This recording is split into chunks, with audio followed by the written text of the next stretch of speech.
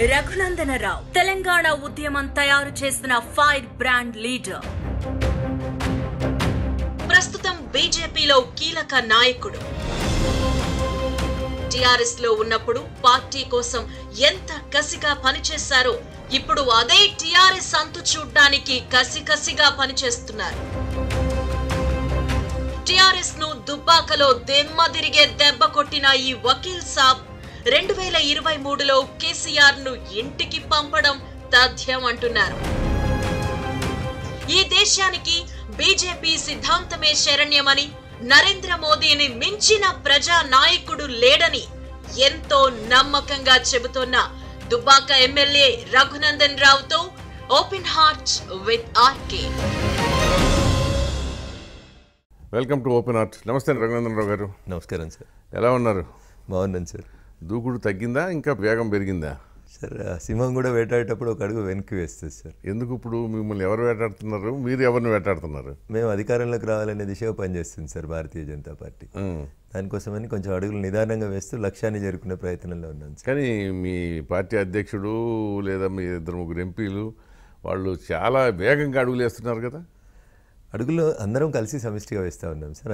మీరు ఒక అడుగు రిట్రీవ్ చేస్తున్నారు, ఎందుకంటే కరెక్టే, వేటకు ముందు సింహం కొంచెం వెనక్కి వస్తుంది, మళ్ళీ జంప్ చేస్తుంది. కానీ వాళ్ళేమో జంపింగ్లోనే ఉన్నారు. ఇంకా అట్లా అనిపిస్తున్నారు సార్, కానీ వాళ్ళు కూడా స్ట్రాటజికల్గానే చేస్తూ ఉన్నారు. ఇప్పుడు పార్టీలో నలుగురు ఫ్రంట్ ఫేస్గా కనబడతా ఉంటే నలుగురు ఒకే మూడ్లో ఉన్నట్టు కనబడద్దు సార్. ఓకే, ఒకళ్ళు అట్లా ఉండి ఒకళ్ళు అంటే sleeping strategy sir, sleeper cells లాగా పనిచేస్తున్నారు. స్ట్రాటజీ సార్, అదే స్లీపర్ సెల్స్. అవును సార్. ఫ్రంట్ యాక్టివిటీ చేసే వాళ్ళు ఒకరిద్దరు ఎప్పుడు ఫ్రంట్లోనే ఉండాలి. బ్యాక్లో ఉండి పర్కులేట్ చేయాల్సిన వాళ్ళని, థియరీని పర్కులేట్ చేయాల్సిన వాళ్ళని చేస్తూనే ఉండాలి సార్. సో ఎక్కడ కూడా స్ట్రాటజీ తగ్గలేదు. It is part and parcel of the strategy, అంతే తప్ప మీరు ఒక అడుగు ముందుకేండి నేను ఒక అడుగు వెనుక ఉంటాను అనేది it's all A collective decision sir. అంతే. కొందరిని ముందు పెట్టి యుద్ధం చేస్తాం సార్. సేనాపతి ముందు పోతాడు, రాజు వెనకాల వస్తాడు, తప్పదు కదా సార్. ఇప్పుడు రాజు ఎవరు మీ దగ్గర? పార్టీ అధ్యక్షుడు అల్టిమేట్గా పార్టీలో రాజు. బీజేపీ ఇది ప్రెసిడెంట్ డ్రివెన్ పార్టీ సార్. ఎవరు అధ్యక్షుడు ఉంటే వారి నాయకత్వంలోనే పార్టీ నడుస్తుంది. Okay, it is an undisputed issue. అది స్టేట్స్లలో కానివ్వండి, సెంట్రల్లో కానివ్వండి. అధ్యక్షుడికి ఉండే విలువ భారతీయ జనతా పార్టీలో అధ్యక్షుడికి ఉంటుంది. Decision will be taken by the total core committee. కానీ జాతీయ స్థాయిలో అధ్యక్షుడికి ఏమంత విలువ ఉంది సార్? అమిత్ షా గారు అధ్యక్షుడైనాక ఎన్ని మార్పులు వచ్చినాయి? అమిత్ షా అధ్యక్షుడిగా ఉన్నప్పుడు మాత్రం విలువ ఉంది. నడ్డా ఉన్నప్పుడు ఏదైనా నడ్డా అయినా మళ్ళీ అమిత్ షా దగ్గరికి వెళ్ళి అప్రూవల్ తీసుకోవాలి కదా సార్. అప్రూవల్ అంటూ ఏముండే సార్, కలెక్టివ్ డిసిషన్. మా పార్టీ ఎంత గొప్పదంటే సార్, అద్వానీ గారు లాంటి పెద్దలు కూడా నడ్డా గారి నాయకత్వంలో వచ్చి కోర్ కమిటీ మీటింగ్లో కూర్చుంటారు, సలహాలు ఇస్తారు. మీరు చూడండి, అంత సీనియర్ వారు, అంత సీనియర్ అయినటువంటి అద్వానీ గారు కూడా. అడ్వానీ లాంటి పెద్ద మనిషిని డంపులో బారేశారు కదా, ఇంకా ఆయన కూర్చోక చేసేదే ఉంది. ఈ వయసులో పార్టీకి వ్యతిరేకంగా మాట్లాడలేడు, ఇంకో పార్టీలో చేరలేరు. ఆయన party has taken a policy decision sir. After 75 ఉన్న వాళ్ళందరినీ కూడా మార్గదర్శక మండలి వైపు పెట్టుకొని వారి గైడెన్స్ల మేరకు మనం పనిచేసుకోవాలని ఒక నిర్ణయం తీసుకున్నారు. దాంట్లో బాగానే పనిచేస్తున్నారు తప్ప. మినహాయింపులు ఎవరికి ఉండవా సార్? మినహాయింపులు ఉండవా? ఒకటి అరా కంపల్సరీ పరిస్థితులలో చేశారు తప్ప కానీ సార్. అసలు ఉన్నాయి మినహాయింపులు ఇచ్చారు ఇప్పటివరకు ఏమన్నా? ఒకటి, ఏది? యడ్యూరప్ప గారి విషయం లోపల కొంత 75 అంతే, ఒక 2 years వారిని కంటిన్యూ చేశారు. అసలు ఎగ్జామ్షన్సే లేవు సార్ అసలు. రేపు పొద్దున 24 తర్వాత నరేంద్ర మోదీకి కూడా ఇవ్వాల్సి వస్తుంది ఎగ్జామ్షన్. ఇవ్వరు సార్ అసలు. మీరు చూడండి సార్, ఇవ్వరా? అసలు ఇవ్వరు సార్. సో 2024 తర్వాత వేరే ఆయన ప్రైమ్ మినిస్టర్ అవుతాడు. అయితే వారు 75 క్రాస్ అయినాక max 1 or 2 years party adjustments కోసం అని ఉంటే ఎవరినైనా పార్టీ ఉంచుతుంది సార్. కర్ణాటకలో నేను ఇందాక చెప్పిన Yediyurappa. So party in ప్రిన్సిపల్గా Modi గారే ఆ నిర్ణయం తీసుకున్నారు. వారు ఇంకొకరితో చెప్పించుకునేటువంటి స్థితిలో ఉండరు సార్. వారు will be always a model. 75 తర్వాత రిటైర్మెంట్ అవ్వటం మంచిదే, తప్పు, నేను తప్పు పట్టట్లేదు దాని గురించి. కానీ నేను తప్ప అనే ఆలోచన ఉంటే కష్టం. లేదు సార్, వారికి ఆలోచన లేదు. అదే BJP always says one thing sir. Modi గారైనా, అద్వానీ గారైనా, అమిత్ షా గారైనా ఒకటే చెప్తారు, nation first, party next, individuals last sir. BJP లోపల individuals they don't have any exposure and focus. ఒక అధ్యక్ష స్థానంలో ఉన్న వాళ్ళకి మాత్రం ప్రయారిటీ ఉంటుంది. కానీ రఘునందన్ రావు గారు, నేను ఒకటి అడుగుతా చెప్పండి. ఇప్పుడు మీరు చెప్పింది ఒరిజినల్గా అయితే ఆర్ఎస్ఎస్ ఫిలాసఫీ ఏంటంటే nation is first, Hinduism is first, ఇవన్నీ ఉన్నాయి. బట్ ఇప్పుడు ప్రజెంట్ భారతీయ జనతా పార్టీ ఒక జాతీయ స్థాయి ప్రాంతీయ party. I don't agree with that statement sir. Right to disagree sir, నేను కాదన్నాను. కానీ ఎందుకంటే ఇదివరకు ఎప్పుడు చాలామంది ప్రెసిడెంట్లు మనం చూసాం కదా భారతీయ జనతా పార్టీకి. ఈవెన్ వాజ్పేయి లాంటి స్టాల్వర్డ్ ప్రైమ్ మినిస్టర్గా ఉన్నారు కదా, ఆ పార్టీలో ఏంటంటే ఒక టీమ్ స్పిరిట్ ఉండేది. బట్ ఇప్పుడు ఏంటంటే only one person prime minister, ఆయన ఏ నిర్ణయం తీసుకుంటే అది final. Executor home minister Amit Shah, వాళ్ళిద్దరూ. సార్ ఇది బయటి ప్రపంచానికి కనపడుతున్నటువంటి ఫీల్ సార్. అంతేనా? ఇప్పుడు మీరు వాజ్పేయి గారు ఎరా తీసుకున్నట్టయితే సార్, వాజ్పేయి గారు అద్వానీ గారు ఇద్దరే ఫ్రంట్ లైన్లో కనబడేవారు సార్. మిగతా వాళ్ళంతా ఇంటర్నల్గా చర్చించుకునేవారు. ఆ రోజులలో వాజ్పేయి గారు ప్రైమ్ మినిస్టర్గా ఉన్నటువంటి కాలంలో కూడా వెంకయ్య నాయుడు గారు లాంటి పెద్దలు, అదే నేను అనేది, చాలా మందికి సేవ్ ఉండేది.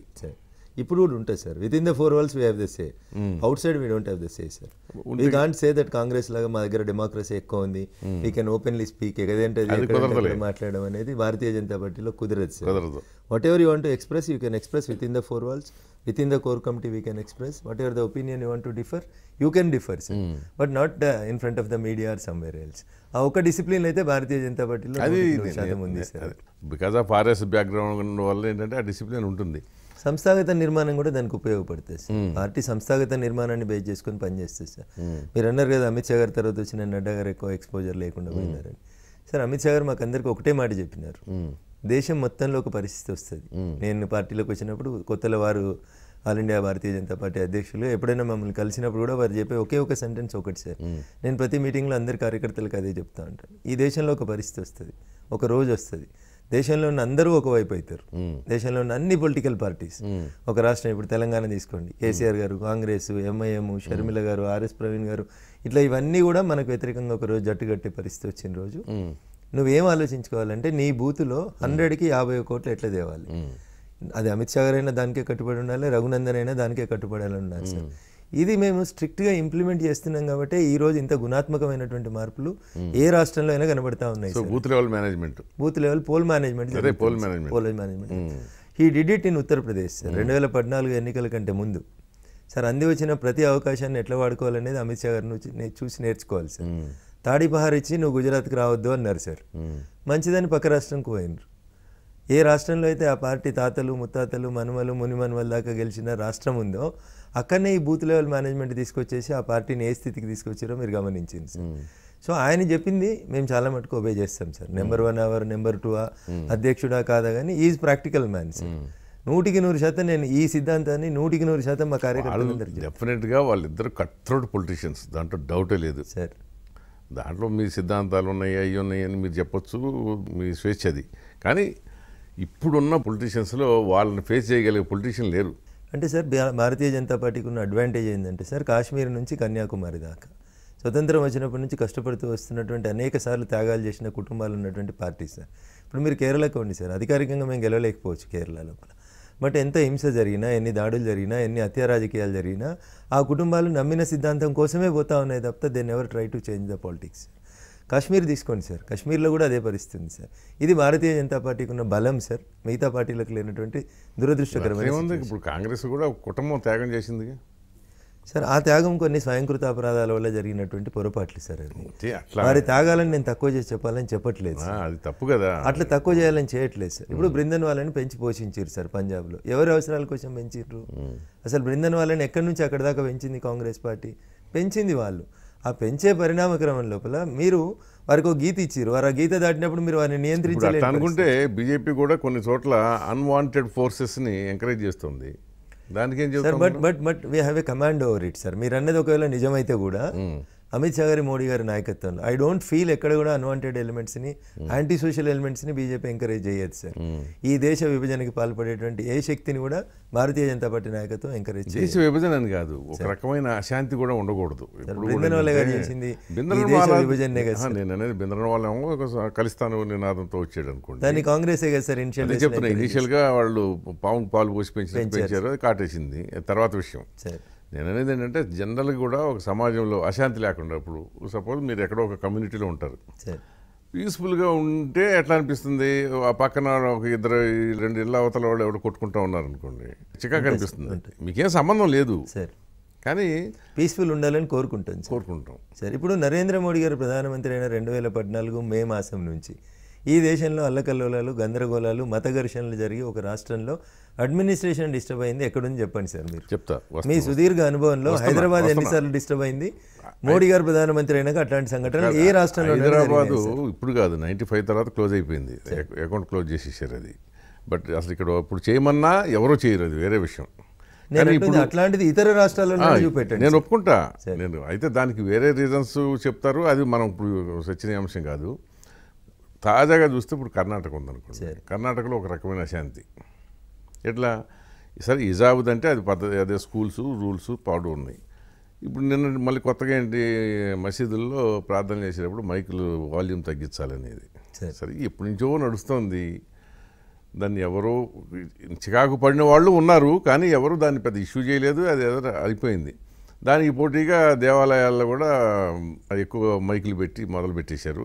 ఏదో ఇక ఎవరు మార్పు కోరుకోవడం తప్ప సార్. గతంలో పొరపాటు నేను అనేది ఏంటంటే అప్పుడు ఏం చేయాలా మనం, ఎక్కడ సౌండ్ వద్దు, no mic system either in temple or in mask అని చెప్పండి సార్. 100% చట్టం ఏం చెప్తుందంటే సార్, మీరు నేను ఇద్దరు వాకింగ్ చేయొచ్చు, చేతులు తిప్పొచ్చు, ఎక్సర్సైజ్ చేయొచ్చు, నాకు భయం ఉంటే చేతికర్ర పట్టుకోవచ్చు, నా చేతికర్ర నేను గాల్లో తిప్పవచ్చు. ఎంతసేపు నా ఎదురుగున్నటువంటి వ్యక్తి శరీరానికి టచ్ కానంతసేపు లా పర్మిట్స్ మీ సార్. కరెక్ట్. మీరు మైక్ పెట్టండి. పక్కింట్లో నిద్రపోతున్న వాళ్ళు నైట్ షిఫ్ట్ చేసి వచ్చిన వాళ్ళకి మబ్బుల్ని 5 గంటలకి అది సుప్రభాతమైన అజాన్ అయినా వారి నిద్రకు భంగం కలిగించినంతసేపు ఇట్ ఈస్ డెమోక్రటిక్ వాల్యూస్. నిజమే. నేను అనేది ఏంటంటే 75 ఏళ్ళగా లేని పొరపాటు జరిగింది సార్. 75 సంవత్సరాలుగా 75 సంవత్సరాలుగా ఒక పొరపాటుని మనం ఆచారంగా చెప్పుకుంటూ వచ్చినాం. ఇప్పుడు దాన్ని సరిదిద్దుకోండి అని అడుగుతున్నాం. తప్పేముంది సార్ చెప్పండి. నేను అనేది ఏంటంటే ఇవి గిల్లి కజ్జాలు పెట్టుకున్నట్టు ఉంటుంది కదా. ఇప్పుడు దీనివల్లే అశాంతి వస్తుందా రాదా చెప్పండి. ఇప్పుడు పరస్పర అవగాహన, పరస్పర అండర్స్టాండింగ్, మిమ్మల్ని నేను గౌరవించడం, నన్ను మీరు గౌరవించడం. ఎగ్జాక్ట్లీ అదేంటంటే ఎస్, అది నేను ఒప్పుకుంటా. మనం ఏంటంటే ఇప్పుడు కూడా మ్యూచువల్ కన్సల్టేషన్ తోటి సమస్యలు పరిష్కరించుకోవచ్చు. కానీ ఇప్పుడు జరుగుతుంది అట్లా కాదుగా. ఇప్పుడు హిజాబ్ తోటి మొదలు పెట్టారు కాబట్టి నేను ఒక్క లైన్లో conclude sir. Sir hijab is not the first issue in Karnataka. 2018లో కేరళలో హిజాబ్ ఇష్యూ వచ్చింది సార్. 2 ఇంటర్మీడియట్ అమ్మాయిలు కేరళ హైకోర్టును ఆశ్రయించారు సార్, మమ్మల్ని హిజాబ్ వేసుకొని రానిస్తలేరు అని చెప్పి. Kerala at the time it was ruled by communist, even now also it is ruled by కమ్యూనిస్టులు సార్. అప్పుడు ఏ పేపర్లో రాలేదు సార్ చర్చ, ఏ టీవీలో చర్చ రాలేదు సార్. ఆ 2 అమ్మాయిలు అదృష్టవశాత్తు హైకోర్టుకు వెళ్ళారు సార్. హైకోర్టులో మన అదృష్టం కొద్దు ఆ రోజు అక్కడ ఉన్నటువంటి న్యాయమూర్తి గారు కూడా అదే మతానికి సంబంధించినటువంటి న్యాయమూర్తి గారు ఉన్నారు. వారు జడ్జిమెంట్ కూడా ఇచ్చిండ్రు సార్. హిజాబ్ అనేది it is not mandatory in Islam, what ever the school loss says, education loss you have to follow అన్నారు సార్. అంతే కరెక్ట్ అది. సో అక్కడ వారు ముస్లిం అమ్మాయిలు, జడ్జి గారు కర్ణాటక హైకోర్టు కూడా అదే జడ్జిమెంట్ పాలిస్తుంది. కేరళ కమ్యూనిస్టులు కాబట్టి అక్కడ ఎక్కడ ఇష్యూ కాలేదు సార్. కానీ కర్ణాటకకు వచ్చేసి నేను దాని గురించి అంటలా, హిజాబ్ గురించి ఏంటంటే ఇప్పుడు మనం అదే చెప్తున్నా. ఇప్పుడు యాక్చువల్గా మరి అది నిజమో కాదో నాకు తెలియదు. ఆ హిజాబ్ విషయంలో తిరిగిన పిల్ల ఉంది, బాగా పాపులర్ అయిన పిల్ల. ఆ పిల్ల మామూలుగా మోడర్న్ డ్రెస్లు వేసుకునే పిల్ల, కానీ పంతానికి జిద్దుకొచ్చి ఆవిడ వేసుకుని ఇష్యూ చేసుకుంటూ వచ్చారు వాళ్ళు ఒకరికొకరు. వీళ్ళని చూసి వాళ్ళని చూసి వీళ్ళు. నేను అనేది అది దేశానికి సమాజానికి మంచిది కాదు కదా అని సార్. నిన్న ఆ అమ్మాయిని ప్రేజ్ చేస్తూ, అమ్మాయి మీద ఒక కవిత రాస్తూ ఎవరు మాట్లాడినారు, అట్లాంటివి జరిగితే ఈ దేశ భద్రతకి ఎంతవరకు బాగుంటుంది. ఐసీస్ చీఫ్ ఒక వీడియో చేసి అమ్మాయిని పొగుడుతూ అమ్మాయి యాక్టివిటీని అంతా ప్రజెంట్ చేసినాడంటే నేరాన్ని ఎంకరేజ్ చేసే దిశగా వాళ్ళు పనిచేస్తున్నారు సార్. అది వద్దు సార్. విద్యాసంస్థల్ని నేను ఒప్పుకుంటా, విద్యాసంస్థలుగా గౌరవించమని ఏమంటానంటే దాన్ని ఖండించాల్సిందే. కానీ ఆ పిల్లలు అలాంటి భావజాలాన్ని రెచ్చగొట్టడానికి కారకులేం కూడా మనవా కాదా ఆలోచించాలిగా. అక్కడ సంయమనం పాటించిందంతా హిందూ సమాజమే సార్. అమ్మాయి ఒక్కతొచ్చి కావాలని ఘర్షణకు దిగితే కూడా ఒక మహిళ, ఒక విద్యార్థిని, సహచర విద్యార్థిని సంస్కారవంతంగా ఉన్నాం సార్. వైలెన్స్ ఏం జరగనివ్వలేదు సార్. అది మన గొప్పతనం సార్. ఇప్పుడు వాళ్ళు అర్థం చేసుకోవాలి సార్. వాళ్ళు ఒక సమస్య వచ్చినప్పుడు సార్ పరిష్కారానికి మనం సిద్ధంగా ఉన్నామా లేదా అనేది ఇంపార్టెంట్ సార్. హైదరాబాద్లో తీసుకుందాం సార్, బెంగళూరు కొంచెం దూరం అనుకుంటే హైదరాబాద్ తీసుకుందాం సార్. ఈరోజు ఉదయం, నిన్న ఉదయం కార్పొరేటర్ల ప్రవర్తన పోలీసుల పట్ల ఎట్లుంటుంది చూడండి సార్. అంటే మేము ఏం చెప్తే అదే నడవాలనేది ఎట్లా కుదురుతుంది సార్. నేను వస్తున్నా, 2 కార్పొరేటర్లు అట్లా బిహేవ్ చేశారు కదా, సమాజం ఎట్లా రియాక్ట్ అయింది సార్? సమాజం ఎట్లా రియాక్ట్ అయింది అనే అంశాల్లోకి వస్తే ఎందుకు దానికి నిమిషానికి సోషల్ మీడియాలో వాళ్ళు మాట్లాడినటువంటి మాటలు, బూతులు ప్రజెంట్ అయినప్పుడు తప్పనిసరి పరిస్థితులలో పోలీసు వాళ్ళు చర్య తీసుకున్నారు సార్. అంటే గవర్నమెంట్ కూడా రియాక్ట్ అయింది. ఏ మాటకు ఆ మాటే బ్లేమ్ అవ్వాల్సిన పరిస్థితి వచ్చింది కాబట్టి రియాక్ట్ అయింది. కేటీఆర్ కూడా రియాక్ట్ అయింది. ఏదైనా కానీ నేను అనేది ఏంటంటే ఏదైనా ఒక మితం దాటినప్పుడు హద్దుల్లో ఉంటే పర్వాలేదండి. హద్దులు దాటితేనే సమస్య. గీత దాటొద్దని కోరుకునే వాళ్ళలో నేను ఉంటాను. ఇప్పుడు ఎంఐఎం అయినా, బీజేపీ అయినా, ఇంకోళ్ళైనా ఇంకొకళ్ళైనా గీత లోపల ఉండి మీ ఆట ఎవరు ఆట ఆడుకుంటే ప్రమాదం ఉండదు. I agree with you sir. గీత దాటొద్దనే విషయంలో నేను రెడీ. గీత దాటకూడదు మజ్లీస్ వాళ్ళు. కానీ నన్ను మాత్రమే నేను మైనారిటీని కనుక నా ఇష్టం వచ్చినట్టు మాట్లాడగలను అంటాం తప్పే కాదు సార్. నన్ను మాత్రమే దాటొద్దు, ఎదురుగున్న వాళ్ళు దాటుతారు అనే దాన్ని అయితే నేను కూడా ఒప్పుకోను సార్. నేను దాటాను, ఎదురుగున్న వాళ్ళు కూడా దాటొద్దు అనేది నా అనేది. అదే అసలు నేను ఒప్పుకోనది. అవతలవాడిని గీత లోపల పెట్టి అవతలవాడు గీత లోపలికి అవతలకి వెళ్ళి కొడితే ఎట్లా కుదరదు కదా. అదే సార్, అక్కడే డిఫరెన్స్ వస్తుంది. ఎవరు సరిహద్దు అద్దుల్లో వాళ్ళు ఉండాలి సార్. ఇప్పుడు మీరు ఒరిజినల్గా అసలు మీకు ఈ పార్టీతో సంబంధం లేదు, బీజేపీతో. మీరు చేరి ఎంతకాలం అయింది? 14లో చేరాను సార్. 14 చాలా రోజులు అయింది. ఇంత భావజాలాన్ని వంట పట్టించుకున్నారా లేకపోతే తప్పని పరిస్థితుల్లో మీకు మీరుగా?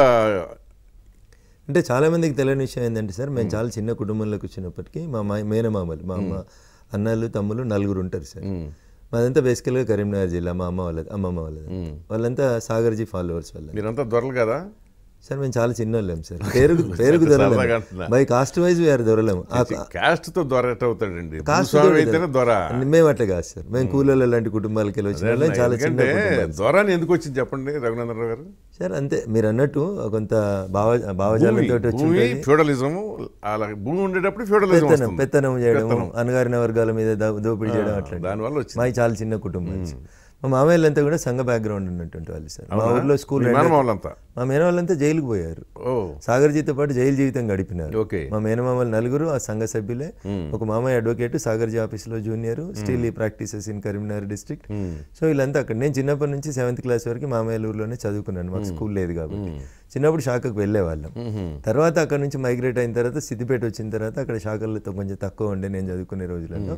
అప్పుడు కూడా కాలేజ్ బ్యాక్గ్రౌండ్లో మేము అటువైపే సింపథెటిక్ ఉన్నాం. But I was never exposed. మీకు తెలిసి నేను కొంచెం అగ్రెసివ్గా ఉంటాను. ఎక్కడైనా సమస్య కనబడితే సార్ కొంచెం ఉంటాను నేను అనుకుంటాను సార్. అది కొందరికి ఇబ్బంది ఉంటుంది.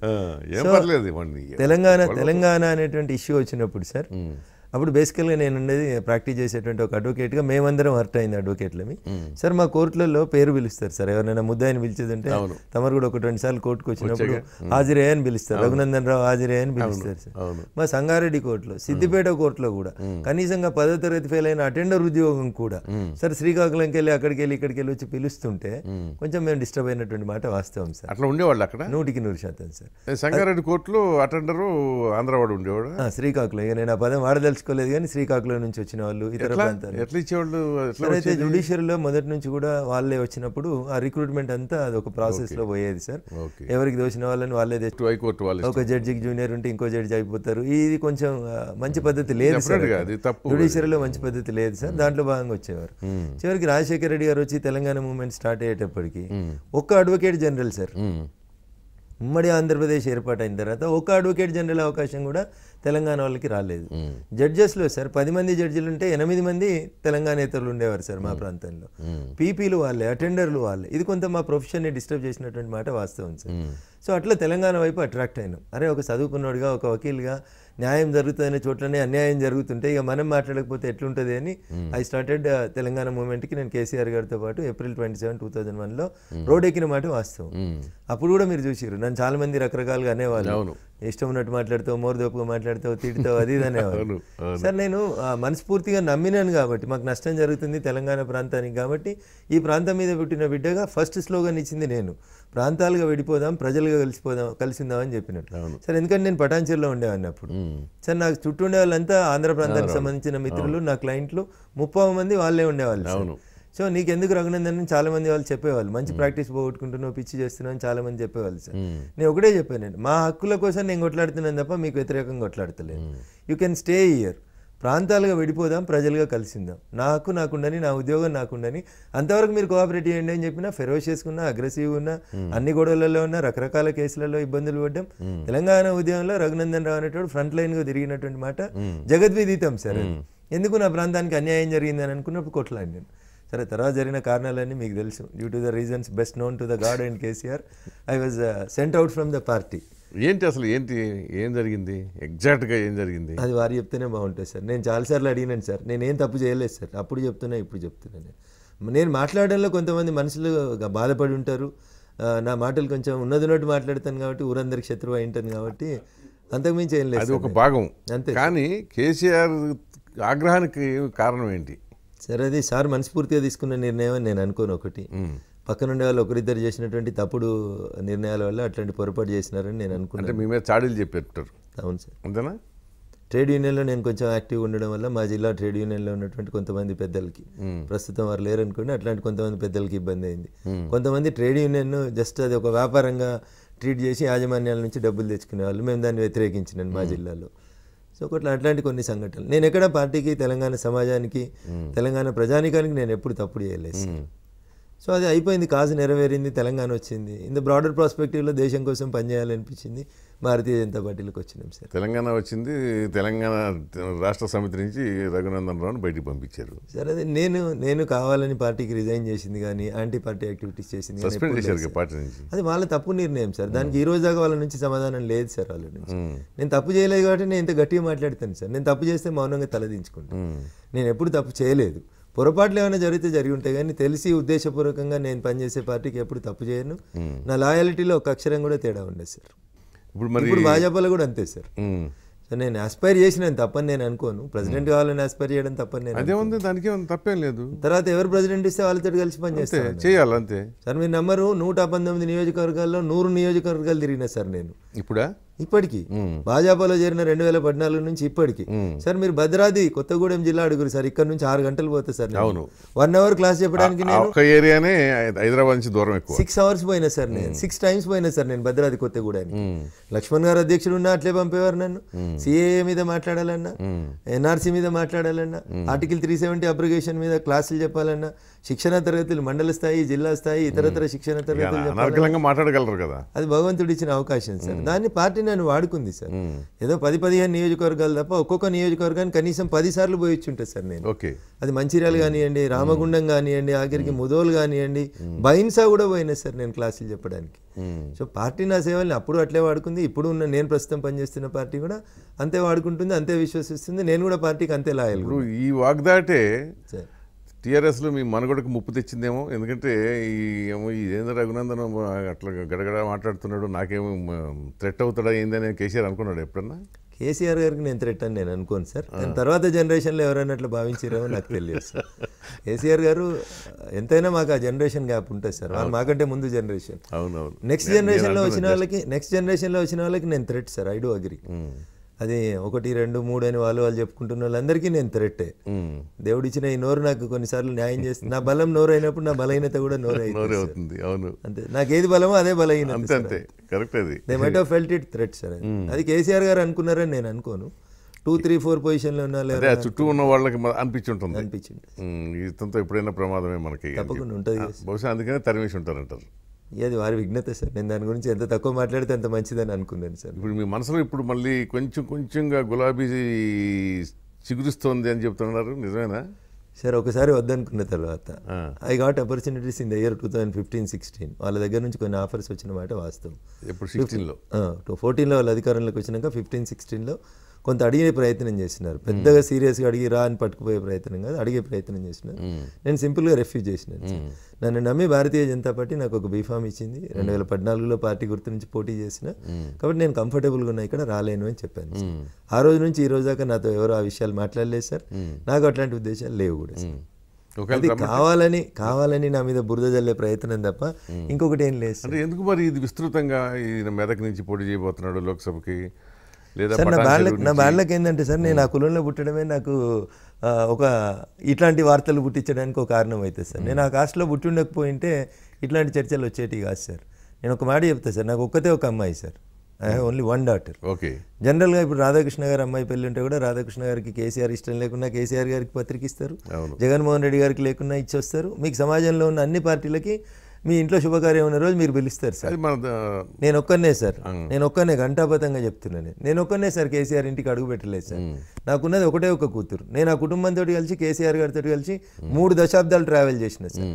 బట్ నేను ఆ ఇంటికి గడప దొక్కాలనుకోలేదు సార్. నా కూతురు పెళ్లి చేసిన రోజు కూడా నేను పోయి కార్డు ఇచ్చి రమ్మని అడగలేదు సార్. నేను వేరే పార్టీలలో నా ఫ్రెండ్స్ని కలిసి అడిగినాను కానీ ఆ కుటుంబంతో అంత అనుబంధం ఉంటే కూడా నేను ఆ 3-4 ఇంటికి ఎవరింటికి పోలేదు సార్. నేను this was my commitment sir. నేను అంత మొండిగా ఉంటాను సార్. కమిట్మెంటా లేకపోతే వ్యక్తిగతంగా వైరం అంత ఆ స్థాయికి వెళ్ళిపోయింది సార్ వైరం? నాకు వాళ్ళతో ఏం వైరం సార్? అంతేలే, ఏం హస్తగతాలు లేవు, నాకేం లేదు. బౌండరీ ఎక్కడో ఉన్నారు, మీరు ఎక్కడెక్కడో ఉన్నారు. అది బౌండరీ అంటే కాన్స్టిట్యున్సీ బౌండరీ పంచాయతీ తప్ప నాకు.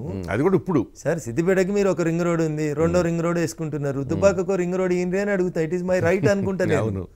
సార్ మీరు ఒక పూట బిర్యానీ తింటున్నారు, రెండో పూట కూడా మీకే అవకాశం తీసుకుంటున్నారు. తెలంగాణ ఉద్యమ రోజుల నాటి డిమాండ్స్ అంతే సార్.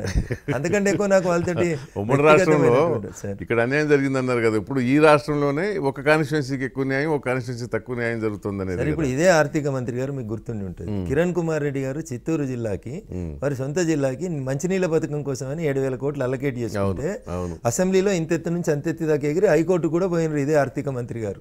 పోయేమన్నాడు, నువ్వు 23 జిల్లాలకు ముఖ్యమంత్రివా, ఒక చిత్తూరు జిల్లాకు ముఖ్యమంత్రివా అని అరిచినారు. నేను ఇవాళ అదే ప్రశ్న అడుగుతున్నా సార్. మీరు ఒక సిద్దిపేటకైనా, ఒక గజ్వేల్కైనా, ఒక సిరిసిల్లకైనా సార్ ఒక రింగ్ రోడ్ ఉన్న సిద్దిపేటకి రెండో రింగ్ రోడ్ వేసుకుంటున్నారు, అభినందిస్తాం మిమ్మల్ని. కానీ ఏం లేని మా దుబ్బాకకు ఒక రింగ్ రోడ్ ఇయ్యని నేను 4 సార్లు దరఖాస్తు ఇచ్చిన. ఇవ్వాలన్నా ఇవ్వద్దా సార్ మీరు చెప్పు, ఈమని అడుగుతున్నా. ఇదే నాకు ఆయన కొట్లాట, అంతకుమించి ఏముంటుంది సార్. మా ఇద్దరికి అదృష్టమో దురదృష్టమో గెట్టు పంచాయతీ అయితే ఉంది సార్. సిద్దిపేట దుబ్బాక గెట్టు పంచాయతీ అయితే గెట్టు పంచాయతీ అంటే బార్డర్ ఇద్దరు మళ్ళీ విడిగా బాగానే ఉంటారంట కదా స్నేహంగా. సరే ఇప్పుడు వారు మంత్రి, మా జిల్లా మంత్రి, జిల్లా పరిషత్ మీటింగ్లలో కలవాల్సిందే. ప్రోటోకాల్ ప్రకారం ఇప్పుడు మా దగ్గర ఆసుపత్రి ఓపెనింగ్ ఆయన్నే ఆరోగ్య మంత్రి, ఆయన్నే ఆర్థిక మంత్రి, పిలవాల్సిందే, రావాల్సిందే. వారు వేదిక అమ్మాయి పెట్టుకున్న హాస్పిటల్ కూడా పిలిచారంట కదా సార్. అది ఆయన ఆరోగ్య శాఖ మంత్రి క్యాజువల్గా, అది నేను పిలవలేదు, నా వియంకుల వారిలో పిలుచుకున్నారు. నేను పిలిచింది ఇద్దరిని సార్. ఒకటి తలసాని శ్రీనివాస్ యాదవ్ గారు, ఎందుకంటే లోకల్ ఎమ్మెల్యే, లోకల్ మంత్రి వారు. 2 కిషన్ రెడ్డి గారు, వారి పార్లమెంటు, వారు మా పార్టీ నాయకులు, మా మంత్రి గారు వారు. ఇద్దరిని లోకల్ ఎమ్మెల్యే గారిని, లోకల్ ఎంపీ గారిని నేను పిలుచుకున్నాను. సో హెల్త్ మినిస్టర్ కాబట్టి మా వియంకుల వారిని పిలుద్దామని వారు వెళ్ళి పిలిచారు, వారు వచ్చారు. అంతవరకు. ఇప్పుడు ఎట్లంటే నా దుబ్బాకలో 100 పడకల ఆసుపత్రి ఓపెనింగ్ కూడా హరీష్, రఘునందన్ రావు, ప్రభాకర్ రెడ్డి ముగ్గురు కలిసి ఉన్నాం వేదిక మీద. అది తప్పదు సార్, చేయలేము. ఇక్కడ ఇది నా కూతురు హాస్పిటల్కి నేను కూడా one of the guest sir. అక్కడ అంతే 4 రిబ్బన్లు కట్ చేసిన దాంట్లో నేను ఒక రిబ్బన్ కట్ చేశాను అంతే. దాన్ని అంతవరకే చూడాలి కానీ అంతకంటే ఎక్కువ ఏముంటుంది అంతేనా. కానీ ఇప్పుడు మీకు అయితే మీరు ఆ కులంలో పుట్టడం వల్లే మీరు పార్టీ మళ్ళీ అందరూ ఈ పదాలు నువ్వు ఆ పార్టీలో కొత్తవట కదని అడగడానికి ఒక స్కోప్. అంటే అది ఏమీ వెలమల పార్టీ కాదు కదా, ఎందుకు వచ్చింది అది ఎట్లా అంటారు? అంటే కేసీఆర్ గారు ఉన్నారు కాబట్టి ఆ కాస్ట్కి ఆ ఇంపార్టెన్స్ పెరిగింది సార్. అట్లా అది పెరిగితే పెరిగి ఉండొచ్చు, బట్ అసలు తెలంగాణలో వెలమలు ఎంత? Not even 1%. పిడికెడు. Not even 1%. అదే అది కాదు కదా, అది అందరూ ఆదరిస్తేనే కదా. ఇప్పుడు నన్ను రాజకీయంగా ఎదుర్కోవడం చేతగానటువంటి వ్యక్తులు చేసేటువంటి ఒక దుర్మార్గమైనటువంటి ప్రచారం సార్ నాకు. సార్ నేను ఈ రోజు కూడా చెప్తున్నా, మీకు అప్పుడు చెప్పినా ఇప్పుడు చెప్తున్నా, తెలంగాణ ఉద్యమంలో రఘునందన్ రావు ఎంత గొంతు చేర్చుకొని అరిచిండో తెలంగాణ కావాలని. ఇలా దేశం కోసం, భారతీయ జనతా పార్టీ కోసం, నరేంద్ర మోడీ గారి నాయకత్వం కోసం మీరు చూడండి. ఇప్పటికి కూడా ఎప్పుడన్నా మీకు వీలు ఉన్నప్పుడు చూడండి. నేను అరిచినంత గట్టిగా, నేను చెప్పినంత గొప్పగా సిద్ధాంతం కానివ్వండి, పార్టీ మీద అవగాహన కానివ్వండి, నాకంటే గట్టిగా ఎవరు అరుస్తలేరు, నాకంటే గట్టిగా ఎవరు పనిచేయమో. దేవుడిచ్చిన వరం వాగ్దాటి సార్, 2 అడ్వకేట్ పైకి. దీంతో ఏంటంటే అబద్ధాన్ని కూడా నిజంగా చెప్పగల ఘటన సముద్రం మీరు. సార్ అబద్ధాన్ని నిజమని కాదు సార్. కాదు, ఇప్పుడు అడ్వకేట్ ఏం చేస్తారు కోర్టులో చెప్పండి. ఇప్పుడు మీరు ఒక కేసు టేకప్ చేస్తారు సార్. ఇప్పుడు నేను మీ వైఫ్ వకీల్ని అనుకోండి, మా క్లయింట్ని మించినంత శ్రీరామచంద్రుడు ఇంకొకరు లేరు, రాధాకృష్ణ గారికి ఈ కేసు నుంచి విముక్తి ఇవ్వాల్సిందే అని చెప్తాను.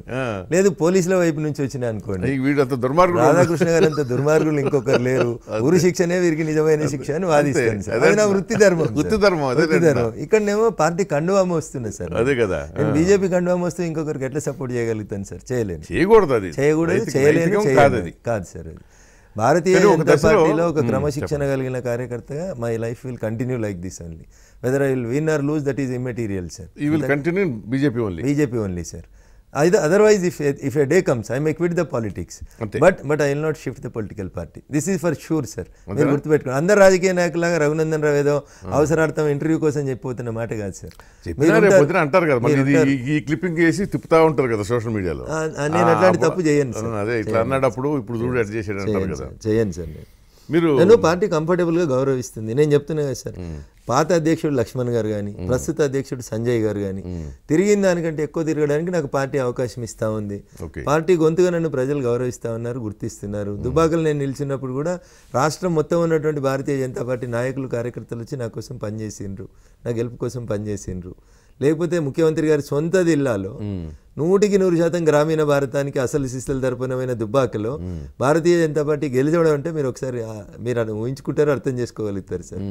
అంత కష్టపడ్డాను, అంత కమిట్మెంట్ ఉంది కాబట్టి మా కార్యకర్తలందరూ అట్లా నిలబడి. మీరు కష్టపడ్డారు, ప్రజలకేమో కేసీఆర్కి ఒకసారి ఏదో గుణపాఠం చెప్పాలనిపించింది, అది అన్నీ కలిసి వచ్చినాయి. సార్ కాంగ్రెస్ పూర్తిగా పక్కకి వెళ్ళిపోయి అది వింతగా ఉంది ఇక్కడ.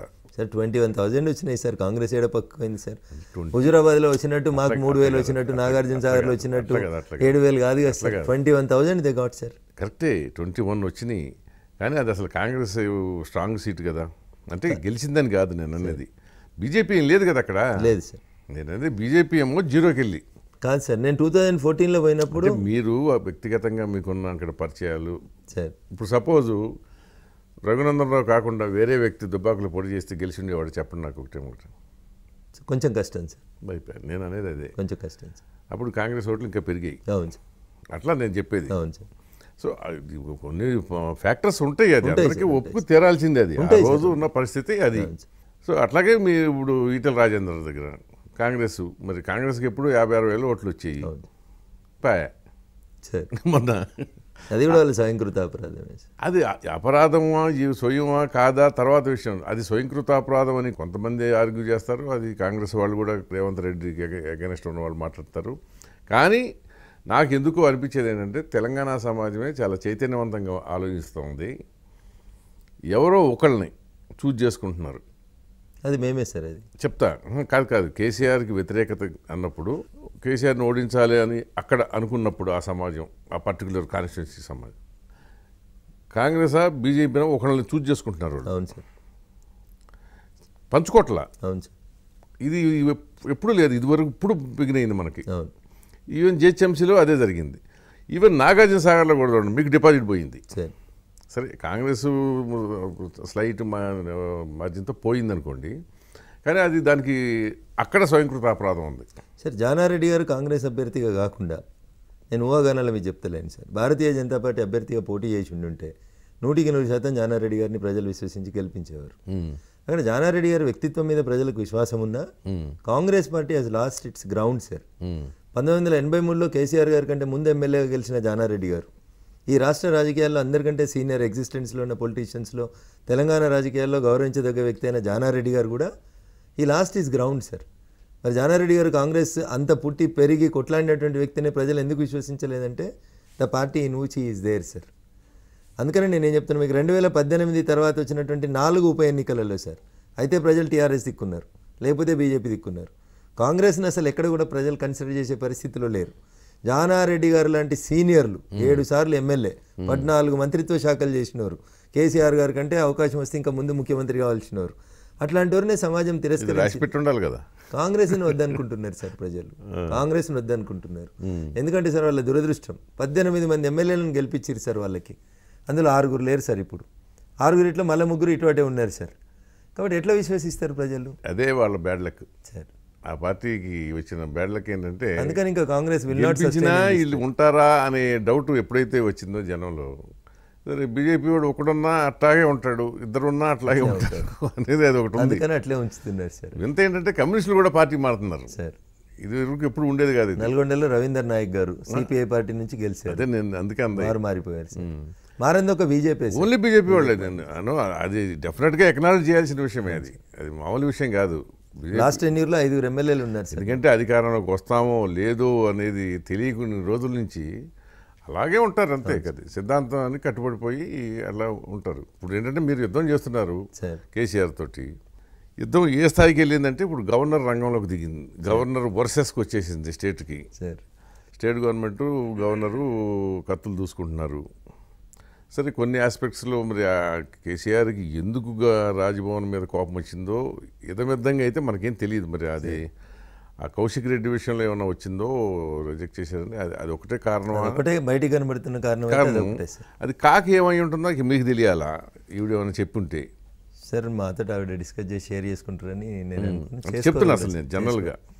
అది అదర్వైజ్ ఏంటంటే ఆవిడ పెద్ద ఏమి అడావుడు చేసే మనిషి కూడా కాదు, అన్నింటిలో వేలు పెట్టే, ఇంకా నరసింహని వేలు పెట్టేవాడు అన్నింటిలో.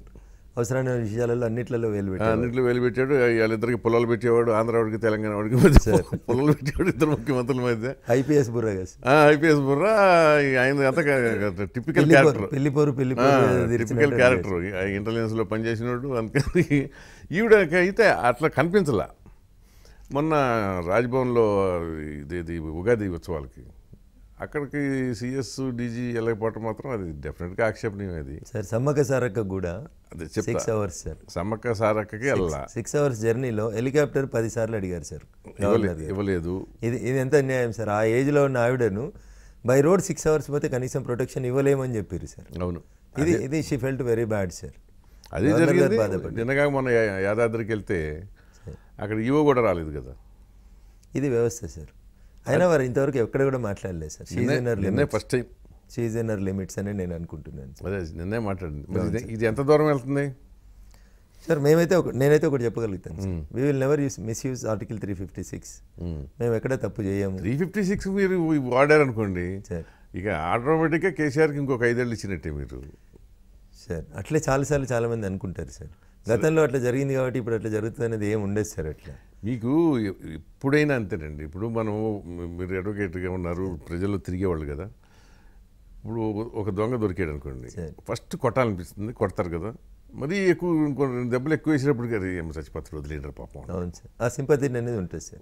ఉండదా చెప్పండి? దొంగ మీద కూడా సింపతి వస్తుందా? ఎందుకు మరి? మానవత్వం లిమిట్ని క్రాస్ చేసి అది. అందుకని ఏంటంటే ఈ ఆర్టికల్ 356 కూడా వాడినప్పుడల్లా ఇలాంటివి జరుగుతూనే ఉంటాయి. మేము ఎప్పుడు వాడలేదు సార్. మీరు కాదు, ఈ దేశంలో 120 సార్లు ఆర్టికల్ 356 వాడితే 100 సార్లు కాంగ్రెసే వాడింది సార్. మేము ఎప్పుడు వాడలేదు సార్. అందుకే ఆ పార్టీకి ఇప్పుడు ఈ పరిస్థితి వచ్చింది సార్. అది ఫ్యాక్ట్ సార్. అది ఇప్పుడు ఎవరైనా మీరు అన్నారు కదా స్వయంకృతాపరాధం అని, అది ఎవరికైనా వర్తిస్తుంది.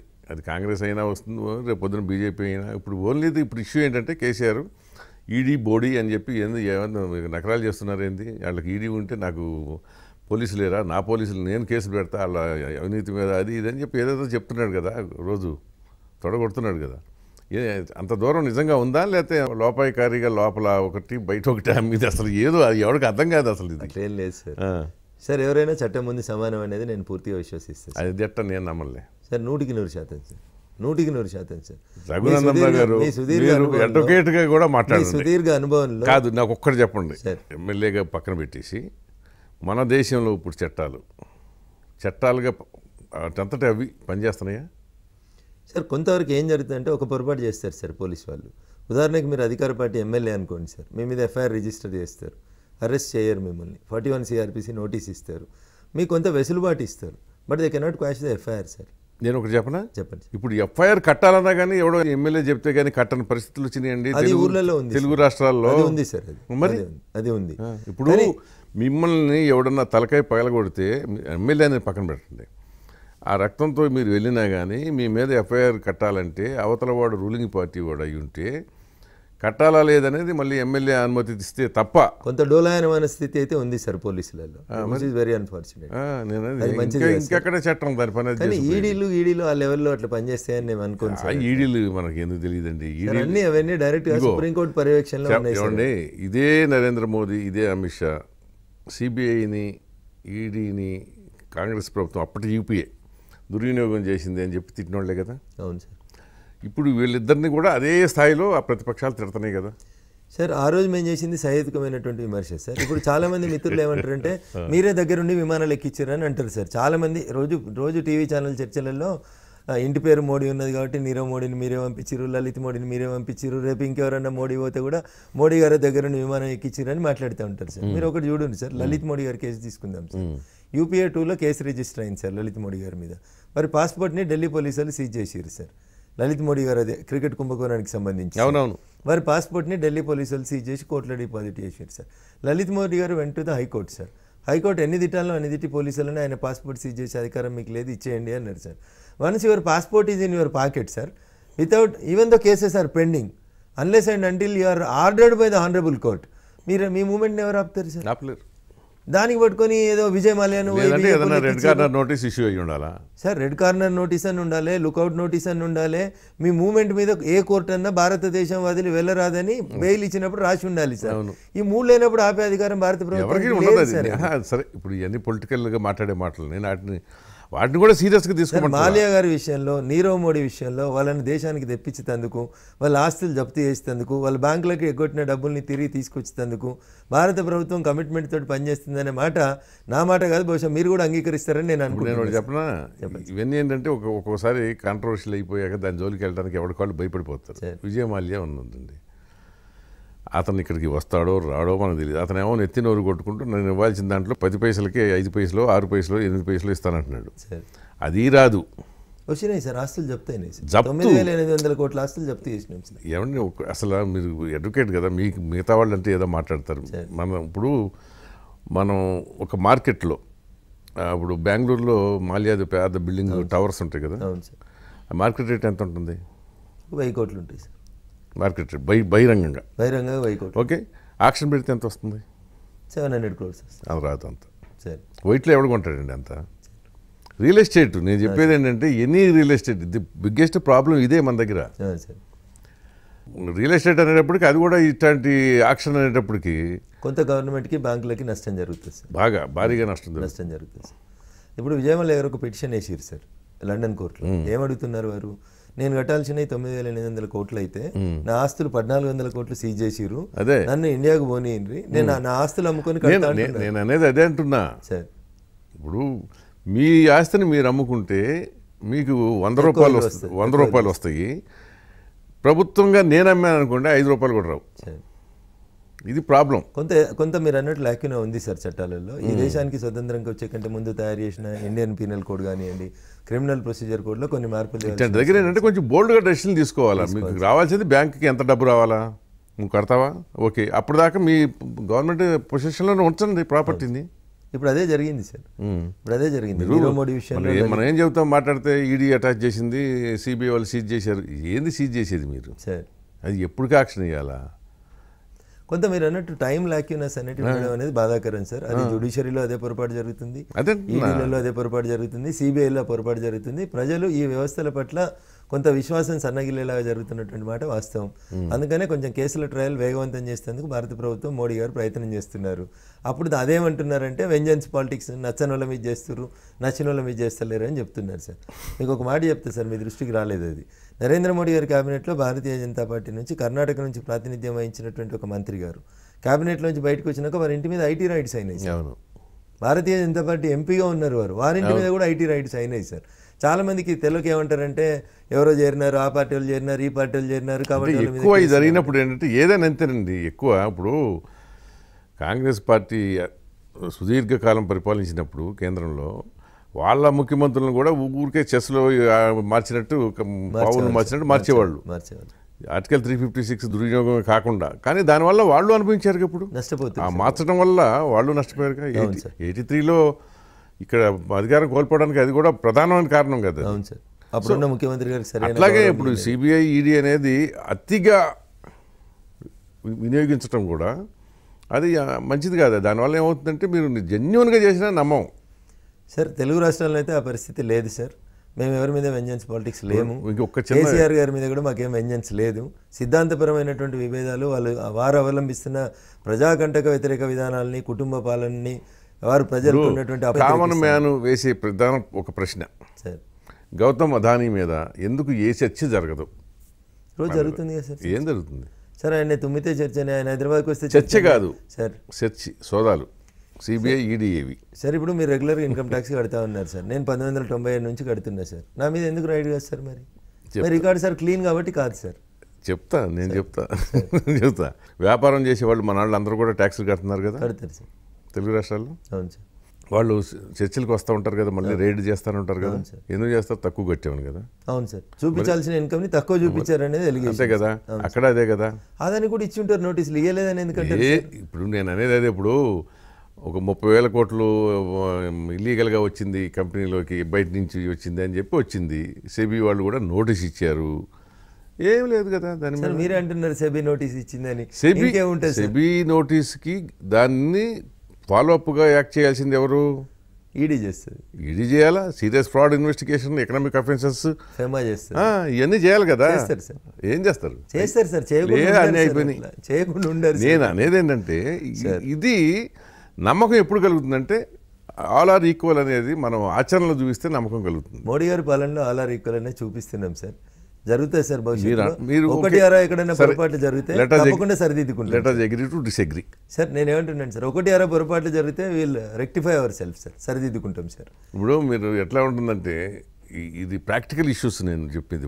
ఇప్పుడు మీరు అదే అంటే సెంట్రల్లో అధికారంలో ఉన్న గవర్నమెంట్ బాగా డిఫెండ్ చేస్తున్నారు కదా. మీరు ఇన్ని దాడులు చేస్తూ ఉంటారు కదా మన వ్యాపారం చేసే వాళ్ళ మీద, కాంట్రాక్టర్లు, కంపెనీలు, వీళ్ళందరిని దగ్గర రాజకీయ పార్టీలు డబ్బు తీసుకుంటే తీసుకోవా సార్? అది అఫీషియల్గా తీసుకుంటాం, ఎలక్టోరల్ బాండ్స్ ద్వారా తీసుకుంటాం. అది కాదులే, ఇంకొకటి చెప్దాం. ఇంకొకటి అయితే నేను ఎప్పుడు తీసుకోలేదు సార్. మిమ్మల్ని పార్టీ కూడా తీసుకో సార్. పార్టీ కూడా తీసుకో సార్. సార్ తీసుకుంటే రైట్ టు ఇన్ఫర్మేషన్ ఉంది, మీలాంటి పెద్దలు ఉన్నారు, ఫోర్త్ ఎస్టేట్ ఉంది. అది ఎట్లా తెలుస్తుంది? అదేమన్నా రైట్ టు ఇన్ఫర్మేషన్ చెక్ అయితే కదా రైట్ టు ఇన్ఫర్మేషన్ సార్. అన్ని తెలుస్తుంది. ఈ దేశంలో ఏది ఆగింది సార్? చెప్తా. ఈ దేశంలో ఏది ఆగుతుంది సార్? అసలు ఇప్పుడు మీకు ఒక పార్టీకి ఎగ్జాంపుల్ గురించి చెప్తా. ఒక 100 కోట్లు ఇస్తానని ఎవరన్నా ఒప్పుకున్నారనుకోండి, నాకు ఈ పని చేసి పెడితే ఒక 100 కోట్లు. ఇప్పుడు ఏంటంటే ఈ 100 కోట్లు వాడు క్యాష్ జనరేట్ చేయడానికి ఒక 18% GST కట్టి బిల్లులు క్రియేట్ చేసుకోవాలా? అదే సార్, ఎలక్టోరల్ బాండ్స్ ఇస్తే 18% కట్టాల్సిన అవసరం లేదు సార్. ఎలక్టోరల్ బాండ్స్ ఇవ్వటం వేరు. ఎలక్టోరల్ బాండ్స్ ఇస్తాను ఈ పని చేయండి అని మీరు ముఖ్యమంత్రులుగాను ప్రధానమంత్రులు అనే పరిస్థితి గొడవే లేదు. మన దేశంలో అట్లా లేదు కదా. అది ఉంటే నిజంగా బెస్ట్ సిస్టమ్ అది. బాజాప్తా ఎలక్టోరల్ బాండ్స్ కొనేయచ్చు ప్రైవేట్ పార్టీ.